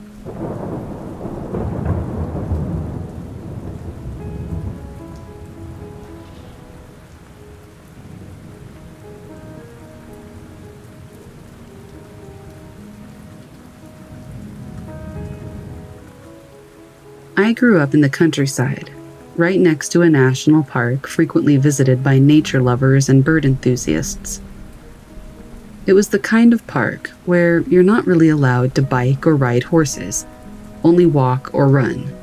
But 10-year-old me thought that was a stupid rule, and I did so anyway, because the trails were perfect for it. I knew full well that I wasn't supposed to do that, and I was caught a few times, but nothing much came of it, apart from a half-hearted, "Don't do it again." And I did, of course, until one day something frightening happened that made me stop. My family were horse breeders, and I would often take one of the horses for a ride, usually in the Forbidden Park. This day, very early in the morning, the first day of the summer holiday, it was beautiful outside. Misty and foggy, yet a sky that promised a sunny day ahead. Since it was so early, before 6 o'clock, I knew there wouldn't be anybody on the trail to see me, so I let the horse set off full speed along the trail. I only slowed down on the part of the trail that got steep on one side, leading down to the river, because the thought of one step too close to the edge was too much even for a kid with the next to non-existent risk assessment skills. Suddenly the horse came to a halt and refused to go any farther. I grew up with horses all my life, and I knew that that usually indicates you need to investigate. Is there something with the hooves? Did the horse spot something that spooked it? The hooves were fine, but the horse wouldn't move an inch, and that's when I saw it. Someone had set up a trap, a thin, sharp metal wire across the trail, at perfect neck height for an adult. I stopped and looked around, but I didn't see anybody. The wire was well attached to 2 trees and impossible for me to remove, so I led the horse around it, and to do so, I had to walk a bit up into the wooded area on the side of the trail. This is when I heard singing. There's a song called Hey Tom to Gubar, and it was that melody, but the lyrics were different and sung in a muffled, sniggering voice. Today, I only remember parts of it, but it translated into something like, "Hey all you runners, come here passing, let the lifeblood pour out." I, as silently as I could, and with my heart in my throat, backed away, got up onto the horse, and hurried back the way I'd come as fast as I could. I knew that I had to tell somebody about it, but at the same time, I wanted to avoid admitting to riding a huge and very forbidden horse on those protected trails, so now I had a problem. The old stories about a man living in the shed in the woods, a shed that was once a cottage for the local hunter, came back to me as I hung onto the horse for dear life. I got home and I told my older brother what had happened, and he went back there with me in tow. We found the wire trap, and after a while of searching, We also found a spear-like pole in the ground, right on the spot where you would land if you came running and jumped over the fallen tree on the trail. That's when we called the police. The area was searched and several similar traps were found, but there was no sight of the old man. The following summer, though, there was big news in the local paper about spear-like poles being found right under the water surface, directly under that little tower you're supposed to dive from at the lake. And black garbage bags filled with big rocks were found on the narrow bridge crossing the river, so that if a car had hit it, chances are it would have gone off the road and into the water. Long story short, someone out there in the woods was making human traps, and I just about ran into one.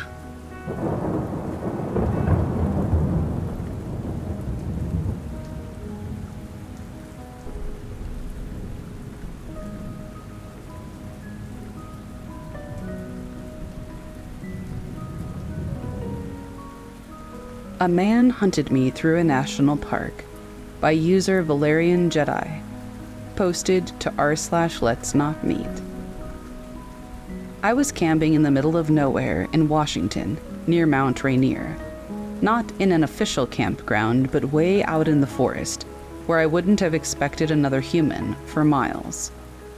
One night, I woke up and heard something, opened my tent, and there was a guy sitting by where my fire had been, right outside my tent. There was nothing particularly noteworthy about the guy, just a fairly regular-looking dude sitting there a couple of feet from my tent. He had no bag or pack with him, just a guy. He saw me open the tent, his eyes got huge like he had just seen a ghost, and he took off. It shook me up pretty badly, but over the next day I managed to put it out of my mind fairly well, after writing it off as just some odd occurrence, and a guy who was probably disoriented or something, and had somehow managed to set up camp coincidentally not far from mine.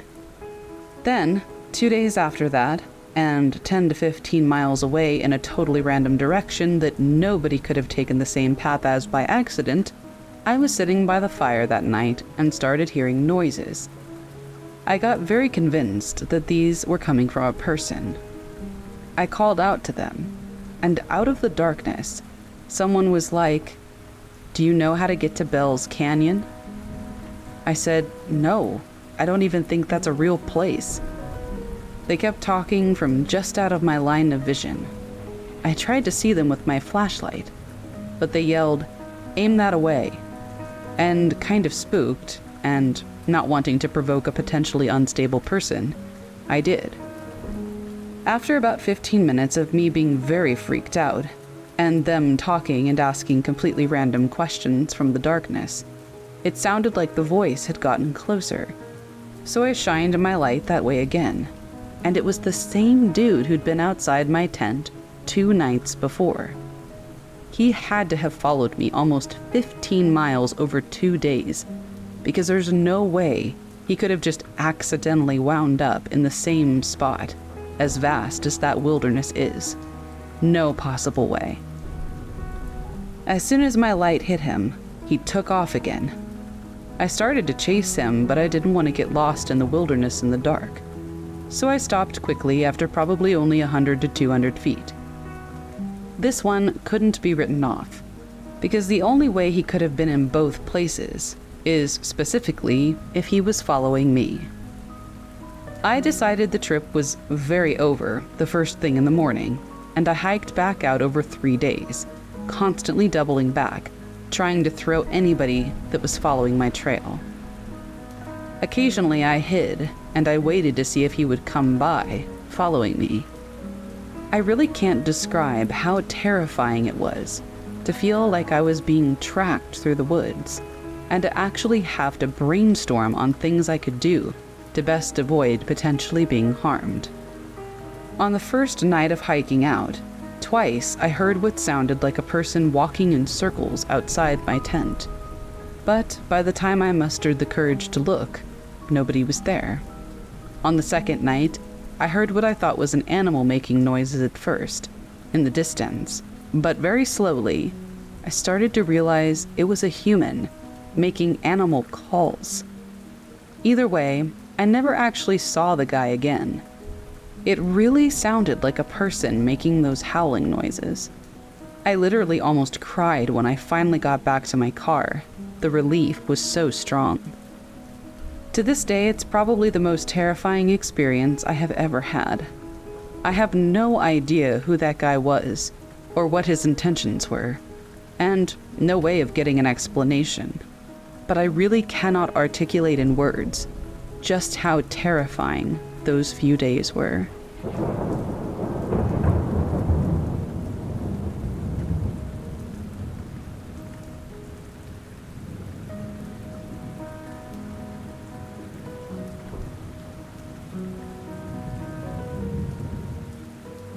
I thought it was my roommates. I wish it was. By a now deleted user. Posted to r/letsnotmeet. This is my brother's girlfriend's story.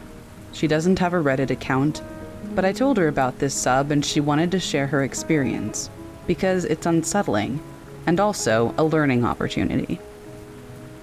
I attended school in a large city that's considered one of the less safe places in the US. I chose this institution for its nursing program, not for its location. I live in a row house off campus with 4 other girls. It's cheaper and nicer than the dorms, or so we thought. I guess you get what you pay for. We're all college sophomores, and as you might expect, we go out and have drinks, and when we come back, I guess we don't always remember to do the things we should. We had just started our lease in August. The house has 3 floors plus a basement that was padlocked by the owners. Understandable, since we would definitely host parties there to avoid cleaning up right away. The house was great, conveniently located near the school and my job. I'm a certified nursing assistant who works odd hours. This is important for later. It was affordable and in a good condition. Having previously lived with just one roommate, it was a new experience to live with so many people, and to notice if something was out of place. I started noticing that my snacks were either half gone or completely missing. I was getting really annoyed, but in a house with so many people, it seemed like too much effort to figure out who was responsible, so I ignored it. Gradually, we began making passive-aggressive comments about somebody eating our food, but we all let it go to avoid a full-blown argument. I work until about 11 p.m. in the NICU. Usually I get home around 11:30 p.m. on weeknights. I began to find pans left out, or snack wrappers around, which was kind of odd, since none of my roommates had ever done that before. I thought maybe they had a drink and just forgot to clean up. The comments from my roommates become more frequent. We start to inquire more directly of each other, because the disappearing food and messes were becoming bothersome. I suspected one of them. But who wants to admit to eating someone else's snacks in college, where snacks are highly prized? We suspected the girl who often indulges and consumes a lot of food. She denies it's her. The situation persists for about 2 months, with it becoming increasingly clear that somebody was taking our food. I really wish it had been the girl we suspected. One night, I was delayed at work, and I didn't leave until 12:30 in the morning. I took the bus home, carrying pepper spray, a taser, and a pocket knife for safety. I was exhausted. I just wanted to go to bed as soon as possible. Upon entering the front door, which leads to a view of the kitchen, I noticed there's someone else there, but I was too tired to initiate a conversation, thinking that it could lead to a lengthy, potentially pointless discussion, so I headed straight upstairs. I noticed, though, all my roommates' doors are closed, which usually means they're either in their rooms or asleep. Something was off. I texted our house group chat to ask if anybody was still in the kitchen, feeling silly for even asking. 2 replied no and confirmed that the others were asleep. Realizing it wasn't any of my roommates in the kitchen, I hesitated before finally calling 911. I quietly entered my roommate's room across the hall, and whispered that I thought somebody was in our house. She was visibly alarmed and hadn't suspected a thing, even though we lived in a neighborhood where a shooting had occurred just 2 doors down weeks earlier. She signaled for me to make the call. As we waited in silence, I doubted what I saw, fearing that I would look foolish when the police arrived and found nothing. The police arrived promptly due to the city's reputation for danger. I was reluctant to go downstairs, even after the dispatcher confirmed their identity. My heart was racing. The police conducted a search, and I dreaded appearing foolish. They asked about additional floors, and we mentioned the basement, although it was supposedly secure. To our shock, they discovered a man had been living in our basement. The padlock was tampered with, but appeared intact if you weren't looking that closely, and we rarely inspected that area closely. Why would we? We weren't allowed in it. The intruder had taken a comforter from a hallway closet, acquired a mattress from an unknown source, and was the one disturbing our belongings and consuming our food. He had grown bolder over time, perhaps due to drug use or indifference. Given our regular schedules, he likely felt it safe to emerge after midnight. None of us locked our bedroom doors at night, which honestly is the most unsettling aspect of this entire thing. He could have accessed our rooms at any time, and none of us would ever have known.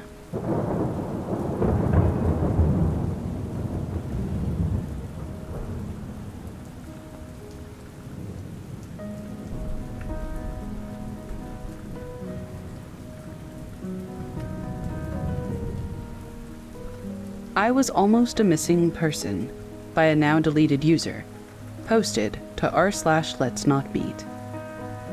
I apologize in advance because I'm not a very good writer. I'll do my best to share my experience. To better paint the picture, here is a description of myself at the time of this incident, 3 years ago at the time of this writing. About 5'5", 26-year-old woman with medium-length bleach blonde hair, curvy, 175 pounds, wearing black high-waisted tights and a pink crop top. 3 years ago, I was walking home late at night from my friend's house. It was dark, and at the time I lived in a pretty rough part of a large city.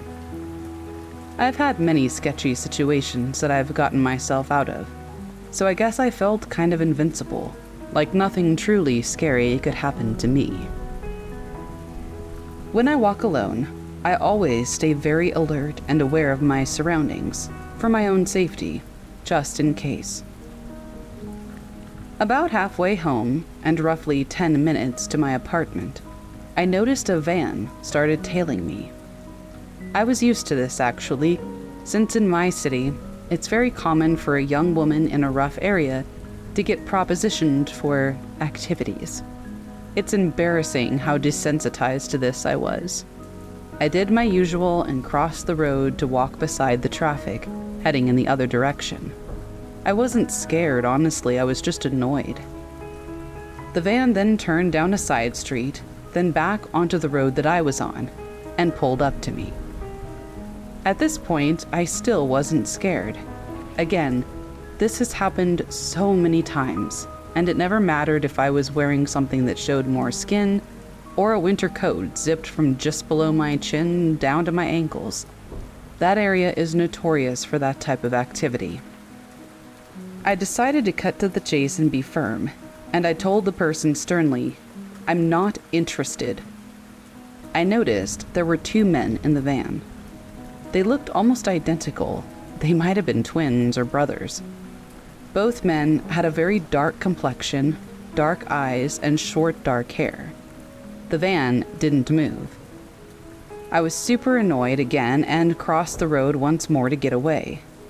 At this point, I figured that would be enough for them to stop following me. They didn't. They kept circling back every time I crossed the road. I have never had to put that much effort into getting a horny pervert to leave me alone, so this is when I started to feel unsafe. They zipped by me at the speed the traffic was flowing in, and I yelled at them to F off. I thought it finally worked, It had been like 3 minutes, and I hadn't seen the van, so I thought I was in the clear. Just in case, though, I pulled out my phone and I got ready to call my sister, whom I live with. Just then, the van pulled up to me very quickly, and before I could even blink, one of the men jumped out of the truck, opened the back door, and quickly approached me in a very aggressive manner, as if he was about to scoop me up and throw me into the vehicle. The traffic in that area is very inconsistent. It was dead, and I imagine that's what they'd been waiting for. Just as the man was about to place his hands on me, and I don't know where this came from, I tilted my phone and I said, "You're being filmed in my live video chat. I gave my friends your license plate number, and the police have been notified." I was so scared, but I didn't let it show. I stayed as calm as I could. The man paused, as if he was considering whether I was bluffing or telling the truth. So I tilted the phone more to give the fake audience a better look at him. He then jumped into the van, and they sped off. I have never been the same since that night. I'm afraid of walking alone now, even in the daytime. Stay safe out there.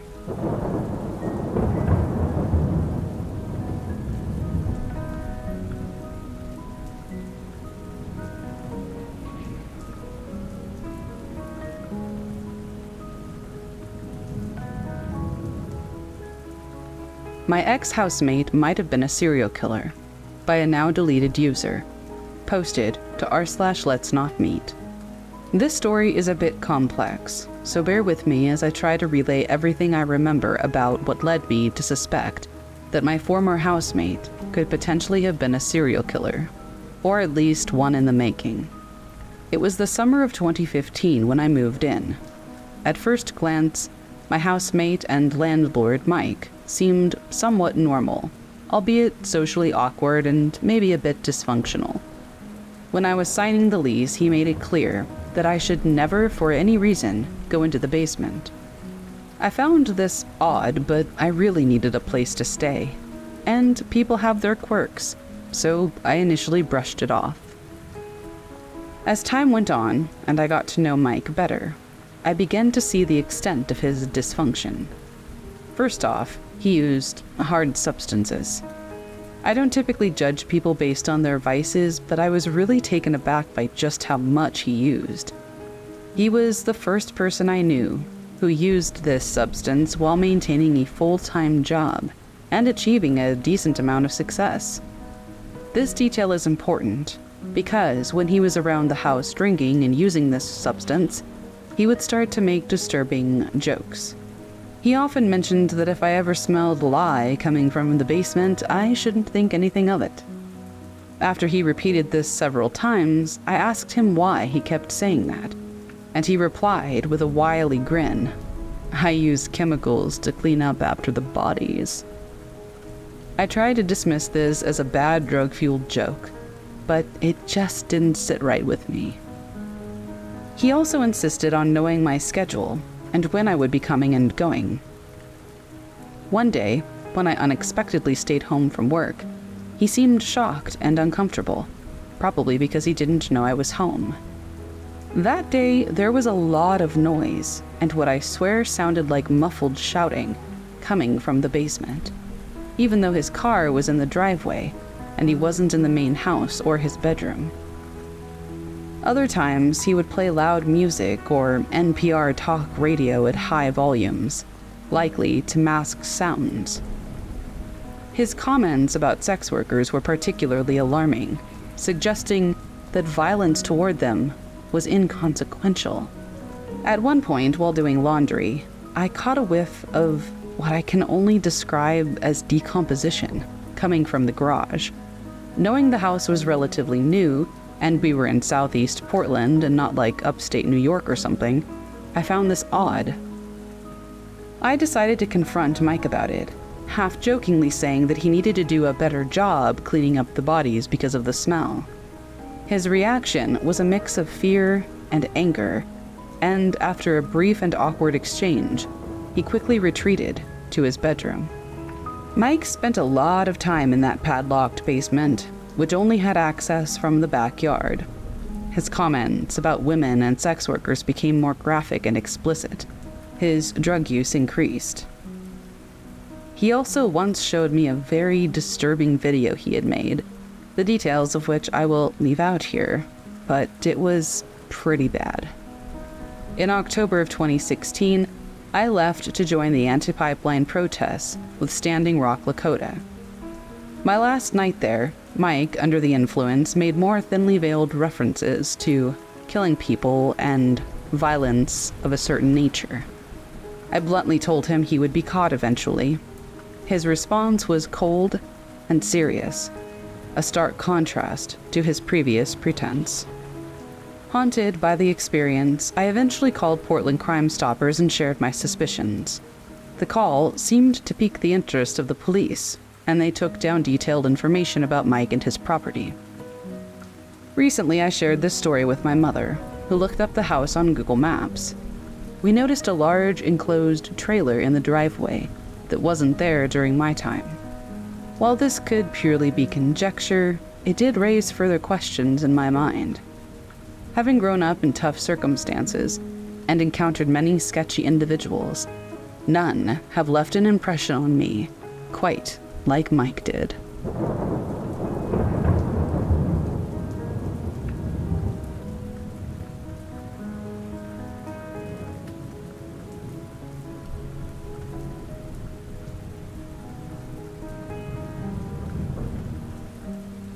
My nighttime habit saved my life by a now deleted user posted to r/letsnotmeet. This happened 2 nights ago, so I'm still replaying it over and over in my head. I thought this would be a good place to share. I'm a fairly predictable person, with a predictable schedule, so I'm not sure if this was a random occurrence or if somebody knew my nightly routine. I'm a 35-year-old woman. My husband, Rob, gets up for work hours before me, so he goes to bed before I do. I usually get to bed a few hours after he does, around the same time every night. I turn off the lights and the TV in the living room, and I take my dog to the back door to let her out. She's tiny, old, and poses zero threat to anyone. The door leads to a large deck outside. Off to the right of the deck are a few steps down and a small path to the gate, which we always keep chained and locked. Every single night before opening the door, I peek out of the window right next to it without disturbing the blinds, and I flip on the deck light. I never expect anyone to be there, and we've never had a problem with trespassing or break-ins. It's just something I do, every night. It's kind of like peeking behind the shower curtain before I pee. I know nobody's back there, but if I don't check, that's gonna be the one time someone actually is there, you know? Hey, listen, I watch a lot of horror movies and it's pitch black outside at night where I live, so gotta be safe. Anyway, a few nights ago I got ready for bed. I went to the back door with my dog slowly following behind me. I peeked out the window. I flipped on the light, and my heart jumped into my throat. I saw a skinny, dirty guy in his 30s or 40s standing off to the side of the door, facing it. I see him raise his arm up and hold a screwdriver above his head as soon as the light went on, preparing for someone to open the door. I just screamed, "Rob, get up, get the gun," as loud as I could, which startled the guy. He jumped over the rail of the deck, even though he was right next to the stairs, and ran. My husband ran out of our bedroom with his gun. He called the police and they showed up in like 5 minutes. They drove around trying to find the guy, but no luck. The guy broke the lock on our gate to get in. He also pried open the back screen door, which we always keep locked as well. If I had opened that door without looking first, I might be dead. We all might be, I don't know. I don't know if I caught the guy trying to break in, or if he was waiting for me to open the door, like I do every night. Either way, it was extremely terrifying. My parents are buying us outdoor security cameras this week, as an early birthday present for Rob. Hopefully, we don't see that guy on those cameras, or anywhere, ever again.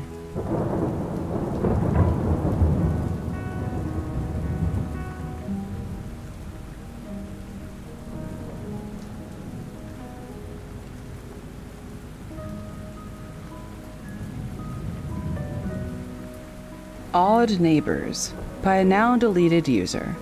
Posted to r/letsnotmeet. We've been in this house almost 2 months now. I love it. 5 acres, a lovely home, great place to raise my kids. Then I met the neighbor across the road. Turns out his daughter lives to our left, nephew to our right, sister 2 houses one way, brother 3 houses the other way. Not uncommon, but still interesting to learn. The guy is 82, but looks and acts like he's 60. He's also the most sexist person I have ever met. He told us that our yard must be mowed every 5 days. This is farmland, there is no homeowners association, and my yard is a hayfield that we're baling. He said I was not to address him directly, because I'm a woman, but to have my husband call or to go through his wife if we needed anything. He said I should grow my hair out to look more motherly. I just smiled and nodded, attributing his attitude to his age. Days later, there was a knock at the door. A gentleman introduces himself as the neighbor diagonally across the street. He hands me a Bible, says everyone on the street attends a certain church, and his smile is all teeth. Everything about him just screams sleazeball. He turns, still grinning, to walk down my porch steps, and then before I can answer says, "See you there on Sunday." Saturday, my husband is outside when a car pulls up. The first neighbor's wife, and I kid you not, walks right into my house like she owns the place, gasps at the Halloween decorations, and asks to speak to the woman of the house privately outside. Yeah, outside sounds like a great idea, I snapped, more than a little agitated. Again, I consider age. Among the topics were, you need to mow the yard. My husband's going to tell yours that you've been driving and walking out of the yard to get the mail. You need to take down those skeletons, they're vulgar. I will be babysitting your infant son twice a week for 5 hours since he is the first fresh blood in the area in a long time. Her words exactly. At this point, my mama bear becomes way stronger than my southern manners, so I stand up and tell her to leave. She seems unfazed, telling me I need to be more ladylike. So I tell her, leave or I call the cops. She huffs and leaves. She and her husband have parked in the road, and they've stared down my house twice now. The church fellow has left us handwritten letters in our mail every week since the first Sunday, all saying, "We missed you at church this Sunday. You need to be there this week." I already went to this backwoods useless cop for whatever good it did me.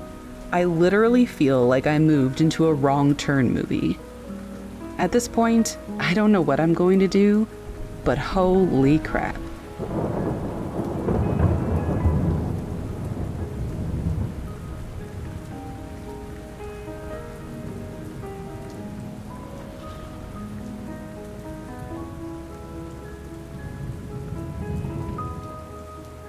Please Come Out by user Meanwhile in Paris, posted to r/letsnotmeet.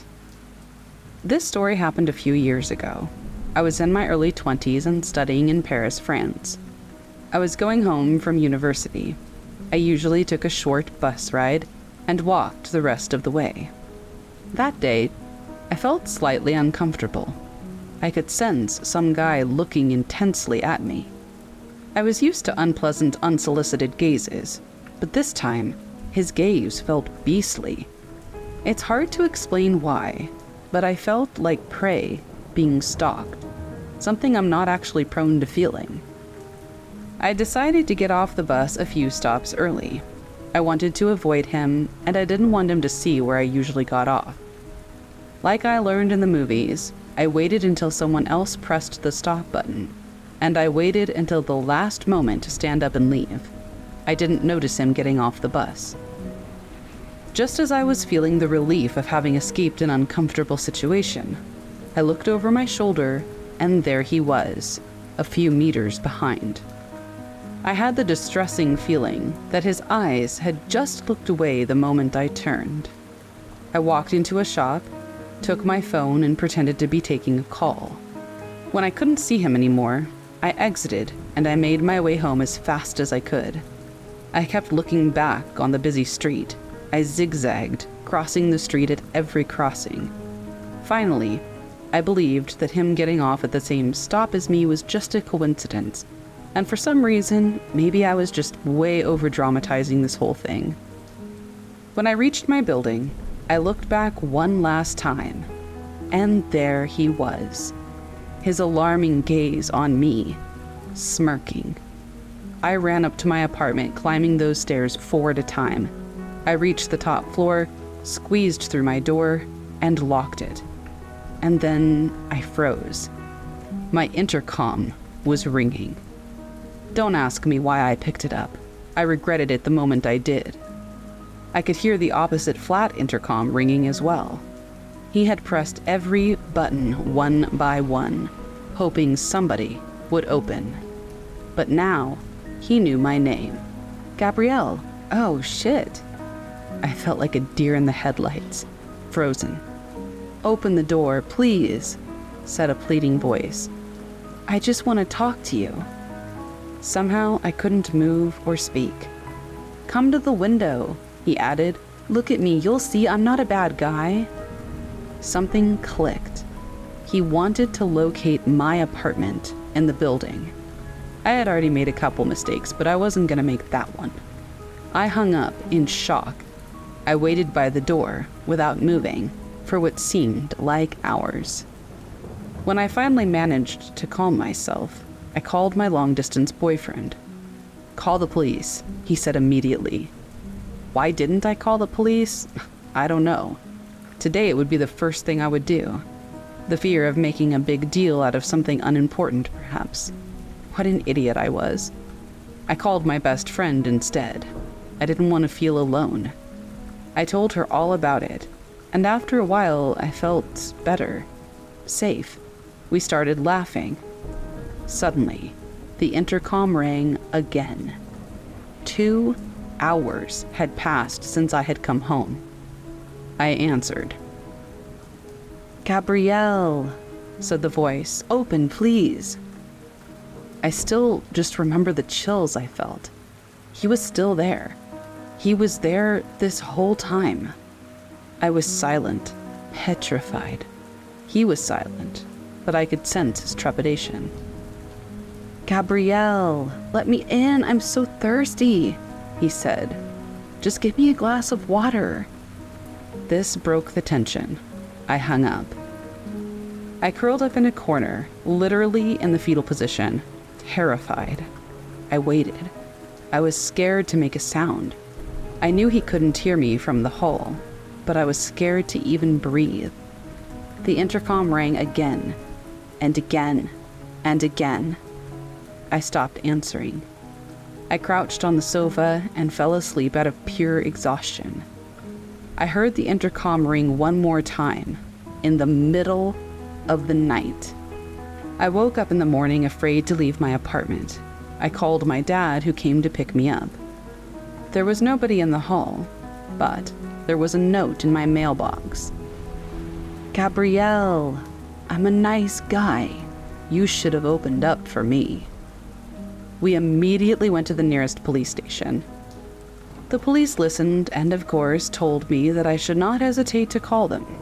My dad called a locksmith to install a digicode on the building door the same day, and wrote a message to each of my neighbors, asking them not to open the door to anyone they didn't expect. He sat in the cafe in front of my building with 2 friends every evening for more than a week. I never saw this stalker again.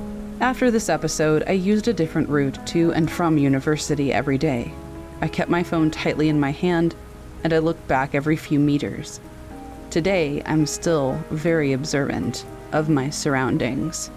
I never answer the door if I'm not expecting someone. So, if you ever find yourself in any kind of uncomfortable situation, call the police. Don't be like me. Be safe, everyone.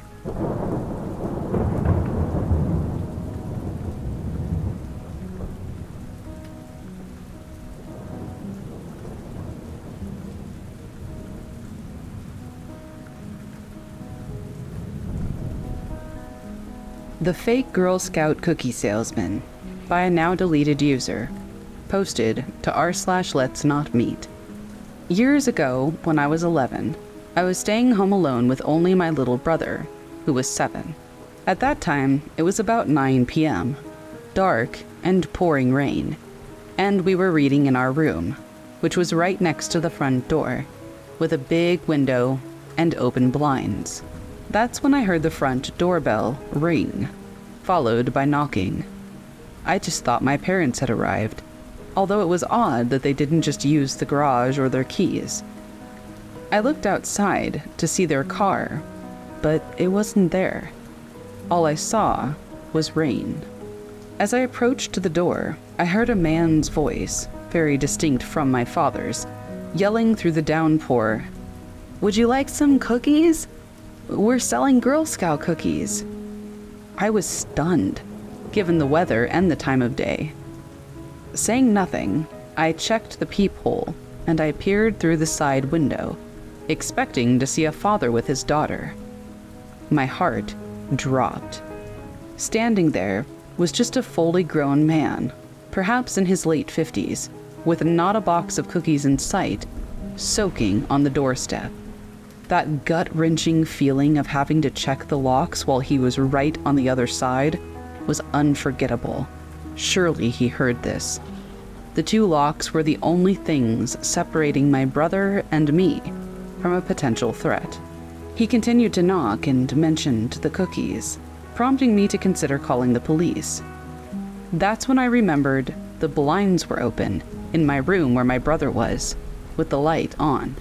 As I turned the corner into the doorway, I saw the man carefully peering into our window, possibly eyeing my brother, who was distracted by his book. My heart was pounding, and panic set in.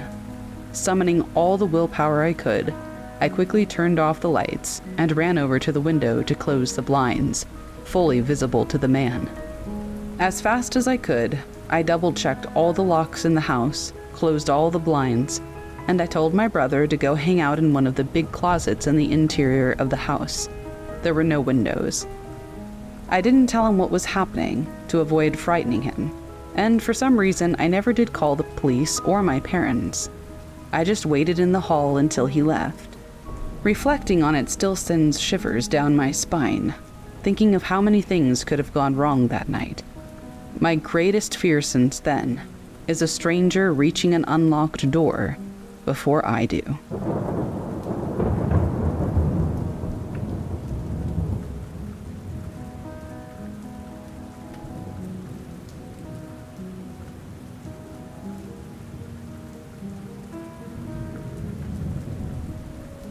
I'm a strong believer in listening to my gut. I always have been and always will be, since it's gotten me out of a few situations. One was my freshman year of high school. School had ended for the day, and since I was staying at my dad's house that week, I decided I would walk home. His house wasn't that far from school. Everything was fine until I turned down the street where there's a shortcut. It led straight into my neighborhood. As I was walking to the shortcut, a man drove by staring at me. My stomach dropped and turned. I took this as a note to walk a bit faster. By the time I got into my neighborhood, the man was circling around the cul-de-sac, waiting for me. He had a smirk slowly creeping onto his face as I walked by his car. I tried to ignore him the best I could and just kept walking. He would drive past me and yell vulgar things at me. He kept turning around and driving past me again and again. As I turned down my street, he followed closely behind. I saw him drive down my street and turn into someone's driveway to turn back around. I quickly got into my house and locked the door behind me. I then turned around to look through the peephole so I could see if he left. He didn't. The man pulled up into my driveway and got out of the car. Luckily, my neighbor, who's a family friend, was out in his garage. He came over yelling at the man and then stayed with me until my dad got home. A week later, my dad told me he saw the man parked at the end of the street, waiting for me. He went and threatened the man, and we haven't seen him since. But I'm still freaked out every time I go and visit my dad. It's safe to say I won't be walking home alone ever again.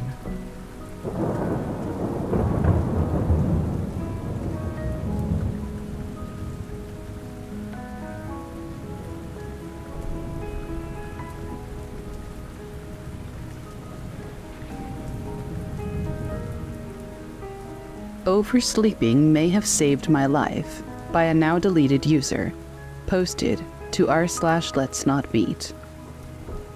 I've told this story in other places, on other accounts before, but it bears repeating.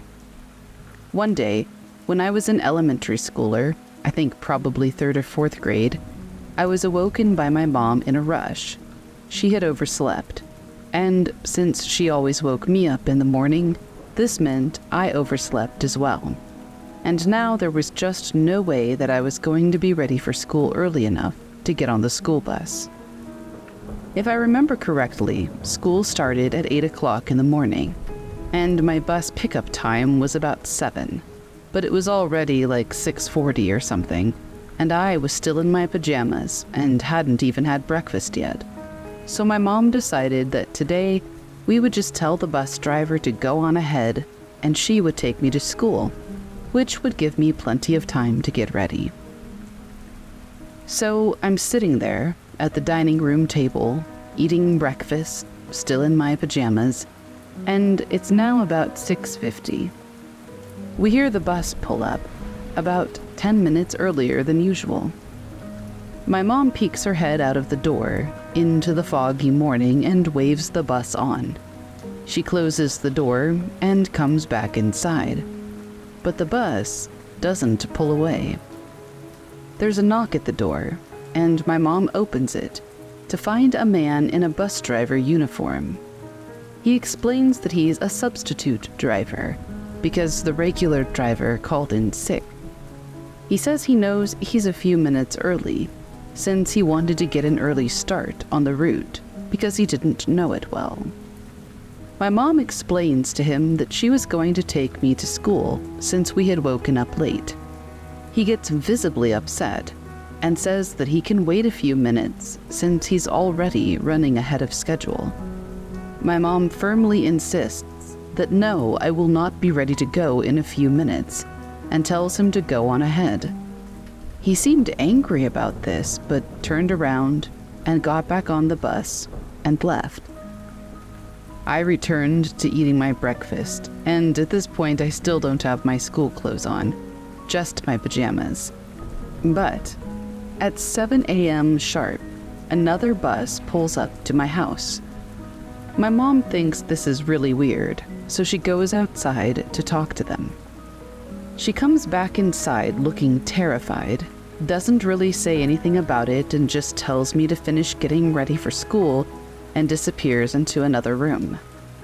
At the time, I didn't really know what happened, but a few years later, my mom ended up telling me the story. When she went out to this second bus, she found that it was being driven by my regular bus driver, and it was full of all the other kids that are usually on the route. The other bus was empty, by the way. Mom asks the bus driver about the substitute driver and about him calling in sick. The bus driver looks a little scared and says, "I never called in sick. There is no substitute driver on my route." The driver immediately called dispatch in a panic and told my mom to go inside and call the police, which is what she did without me knowing. I'm assuming that's what she did in the other room, and to report this incident. There was absolutely nobody doing my driver's route that day except him. Whoever this was, he was most likely a kidnapper, the first bus guy, who had targeted me specifically because to the best of my knowledge, it seems that nobody else met with him. No one had him at their door, just me. I never heard anything about it again. Like I said, not even if somebody else had ended up being picked up by this mysterious fake bus driver. But chances are, had I gotten on that bus, I wouldn't have made it to school or back home.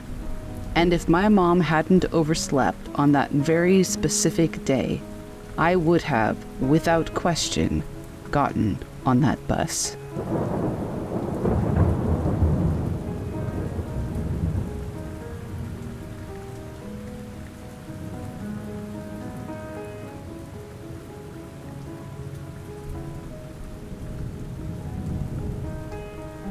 Saved by a Lie in Baltimore, by a now deleted user, posted to r/letsnotmeet.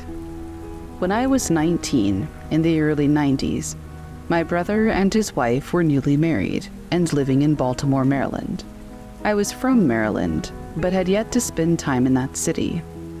I knew it wasn't totally safe in parts, but I also knew I was going straight to my brother and sister-in-law's house, so I would be fine. And I was, until I turned onto the wrong street. This was MLK Boulevard, and back then it was a stretch of abandoned gas stations, sketchy bars, boarded up houses. A few people were walking in the street drinking out of paper bags, or bottles in paper bags. I knew that I had messed up, and instead of freaking out and getting more lost, I decided to pull into an abandoned gas station. There was a bank of payphones, and I parked about 10 feet away from them, hopped out, and called my brother. He was initially impatient because he knew the city well, but it was my first time driving in it, and I was trying to write down his directions as he gave them to me. Just then, something caught my eye, and I looked over at my car. 3 men were leaning against it. 2 were on the passenger side, and 1 was against the driver's side of the front door. They were all staring at me with their arms crossed. I started to cry silently, thankful that I had sunglasses on. My brother heard me sniffling and said, "Why are you upset? I'm giving you directions." But I couldn't tell him what was happening, as the men were within earshot. I got the rest of the directions, put them in my pocket, and walked to my car. The man leaning against my door reached up and actually wiped the tears off of one of my cheeks. And then he said, "Why you crying, baby? Nothing bad has happened. Yet." Without even thinking about it, I responded, fully sobbing now. "I just shot my boyfriend. I'm in a lot of trouble. The cops are..." That's all I got out. The 3 men had all taken off in separate directions at full sprints, away from me. To this day, I have no idea where that lie came from. But if I hadn't been gifted with that lie from my guardian angels or whoever saved my butt that day, who knows what would have happened.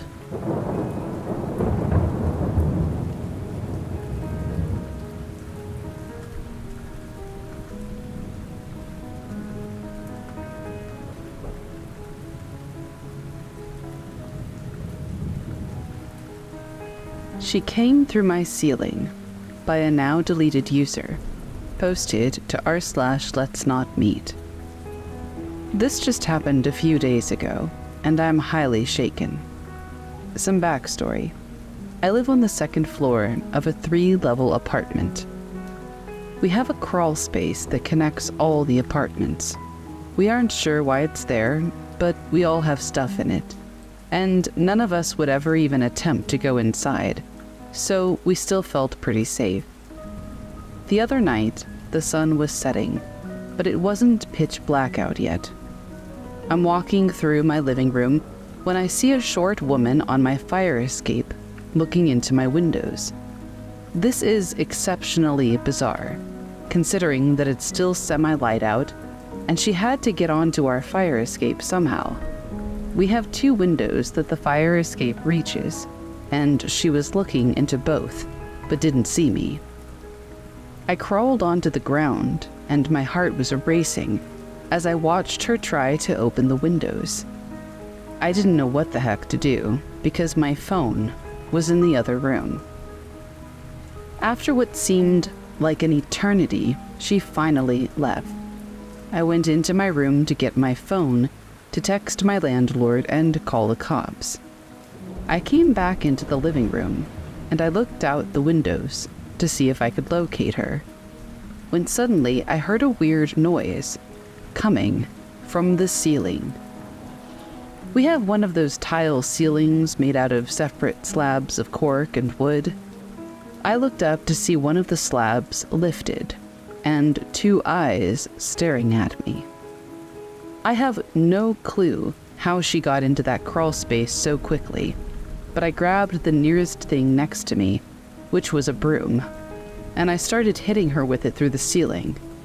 I called the cops as soon as she crawled away. They showed up and searched the place, but didn't find her, until a few days later, when she was on someone else's fire escape. The cops said she was definitely on some hard substances, and that she was even violent toward them. I'm glad she's gone, but I doubt I'll ever forget this anytime soon.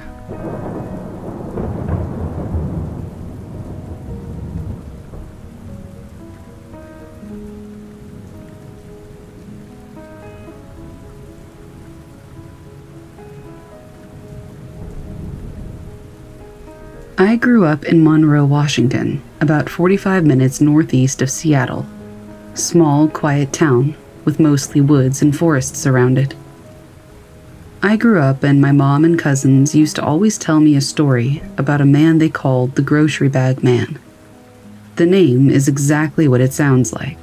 A creepy man in a trench coat, always carrying around one bag in each hand. This wouldn't be scary except for the fact that all of our houses were spread pretty deep in the backwoods, miles from downtown, where you would get groceries. Every single one of my family members would see him around their respective homes, usually early in the mornings. I never believed in this guy. I thought it was a joke. When I turned 16 and I could drive, I would always spend time with friends in and around the backwoods of Monroe. One night, I was driving to my friend's house who lives about 10 miles out of town, in a deeply secluded area. It's hilly, there are no sidewalks, and you never see people out. In order to get to this house, you had to drive into town from my house, and then back up another back road. As I drove down around 11 o'clock at night, I finally see Grocery Bag Man. One bag in each hand, trench coat, long and creepy disheveled hair. When I passed him, I swear he stared straight into my soul. I speed to my buddy's house for a little party, and I'm telling my friends about what I saw and the story that my family used to tell me. Of course, I'm being made fun of because nobody believes me. I eventually say, screw it, and stop trying to prove to them that there's this creepy dude haunting the old roads. At about 2 o'clock in the morning, we decide to drive into town to get some Jack-in-the-Box food, as high school boys tend to do. We all pile into my buddy's truck and start driving out of his neighborhood development. As we hit the stop sign to turn onto the main roads, I kid you not, Grocery Bag Man slowly walks past our car and continues down into the abyss. Needless to say, they weren't making fun of me anymore.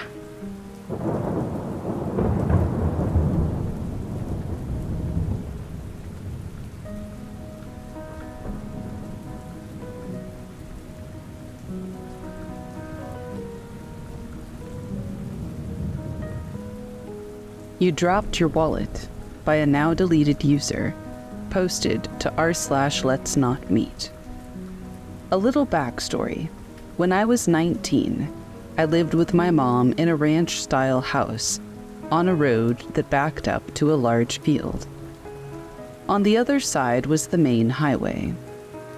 About half a mile down from me was a loony farmer, and about a mile on the other side of me was, well, pretty much a crack house. I guess someone used to live there, but now it was really run down. I will say that usually the crackheads, I guess, were pretty quiet. Other than those two houses, we were pretty isolated. At the time, I was working full-time and going to school full-time. One of my classes ended at 10:30 at night. I often wouldn't get home that day of the week until about 11:15. I was driving home one night when I noticed a guy walking down the road. He had a yellow shirt and track pants. I remember his outfit because it was so stupid. It wasn't weird to see people walking down my road because of the whole crack house thing, but I instinctively looked over at him when I drove past. He turned and smiled and waved in this really weird way that freaked me out. It wasn't just that he smiled and waved, it was that it was totally not normal. I could tell he was on something. So I sped the half-mile home and pulled into the driveway, a little bit weirded out still.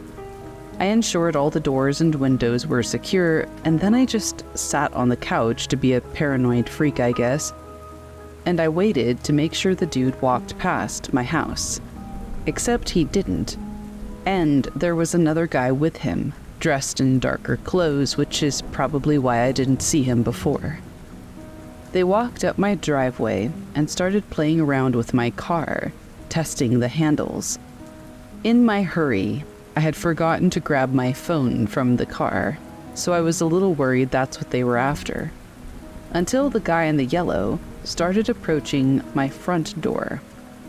I'm freaking out, so I go and wake up my mom. She's bleary, and I'm trying to explain the situation when we both hear the doorknob turn, very slowly. Good thing it was deadbolted. She got out of bed, walked to the door, and then Yellow Shirt knocked. I perched up on the couch to look at him and his friend, still in the driveway. The porch light was on because of the sensor. My mom said, "Yeah? What do you want?" "You dropped your wallet," he said. I told my mom that I had my wallet. It was in my purse. So she calmly told him that she had her wallet and I did too, and it was too late to go around knocking on other people's doors. I remember perfectly what he said next, even though this was about 6 years ago as I'm writing this. He goes, "Okay, I'm not a bad guy, just so you know." We were all pretty still. Nobody moved, not even the guy at the door. Not even when the porch light went off. Then he tried the handle again. My mom told me to call the cops so that she could get the gun, and I told her I didn't have my phone, so she walked to the kitchen to grab hers off the charger. She handed me the phone and walked to the bathroom. As she was going, she stared out the window into the backyard, which at the time I thought was odd. Then she went to her room to grab her Ruger. I was talking to the cops and explaining the situation, all while watching the two guys, explaining that there were two suspicious guys at our door. And that's when my mom came back out and said, "And one in the backyard too," which explained why she had been looking out the bathroom window into the backyard. She had glimpsed him from the kitchen. She went to get a more discreet look. My mom walked back over to the door with her gun and loudly said, "If he tries that handle again, I'm just gonna open the door and shoot him." I don't know why she said that instead of just waiting for the cops to arrive, but the guys took off down the road. I told her, and she rushed to the bathroom, where the guy who had been in the backyard saw his friends running down the road and sprinted off too. They were all going in the direction of that crack house. The cops searched our house and our yard and went to the drug house, where they found 5 dudes hanging around. One was Yellow Shirt. I assume his friends were with him.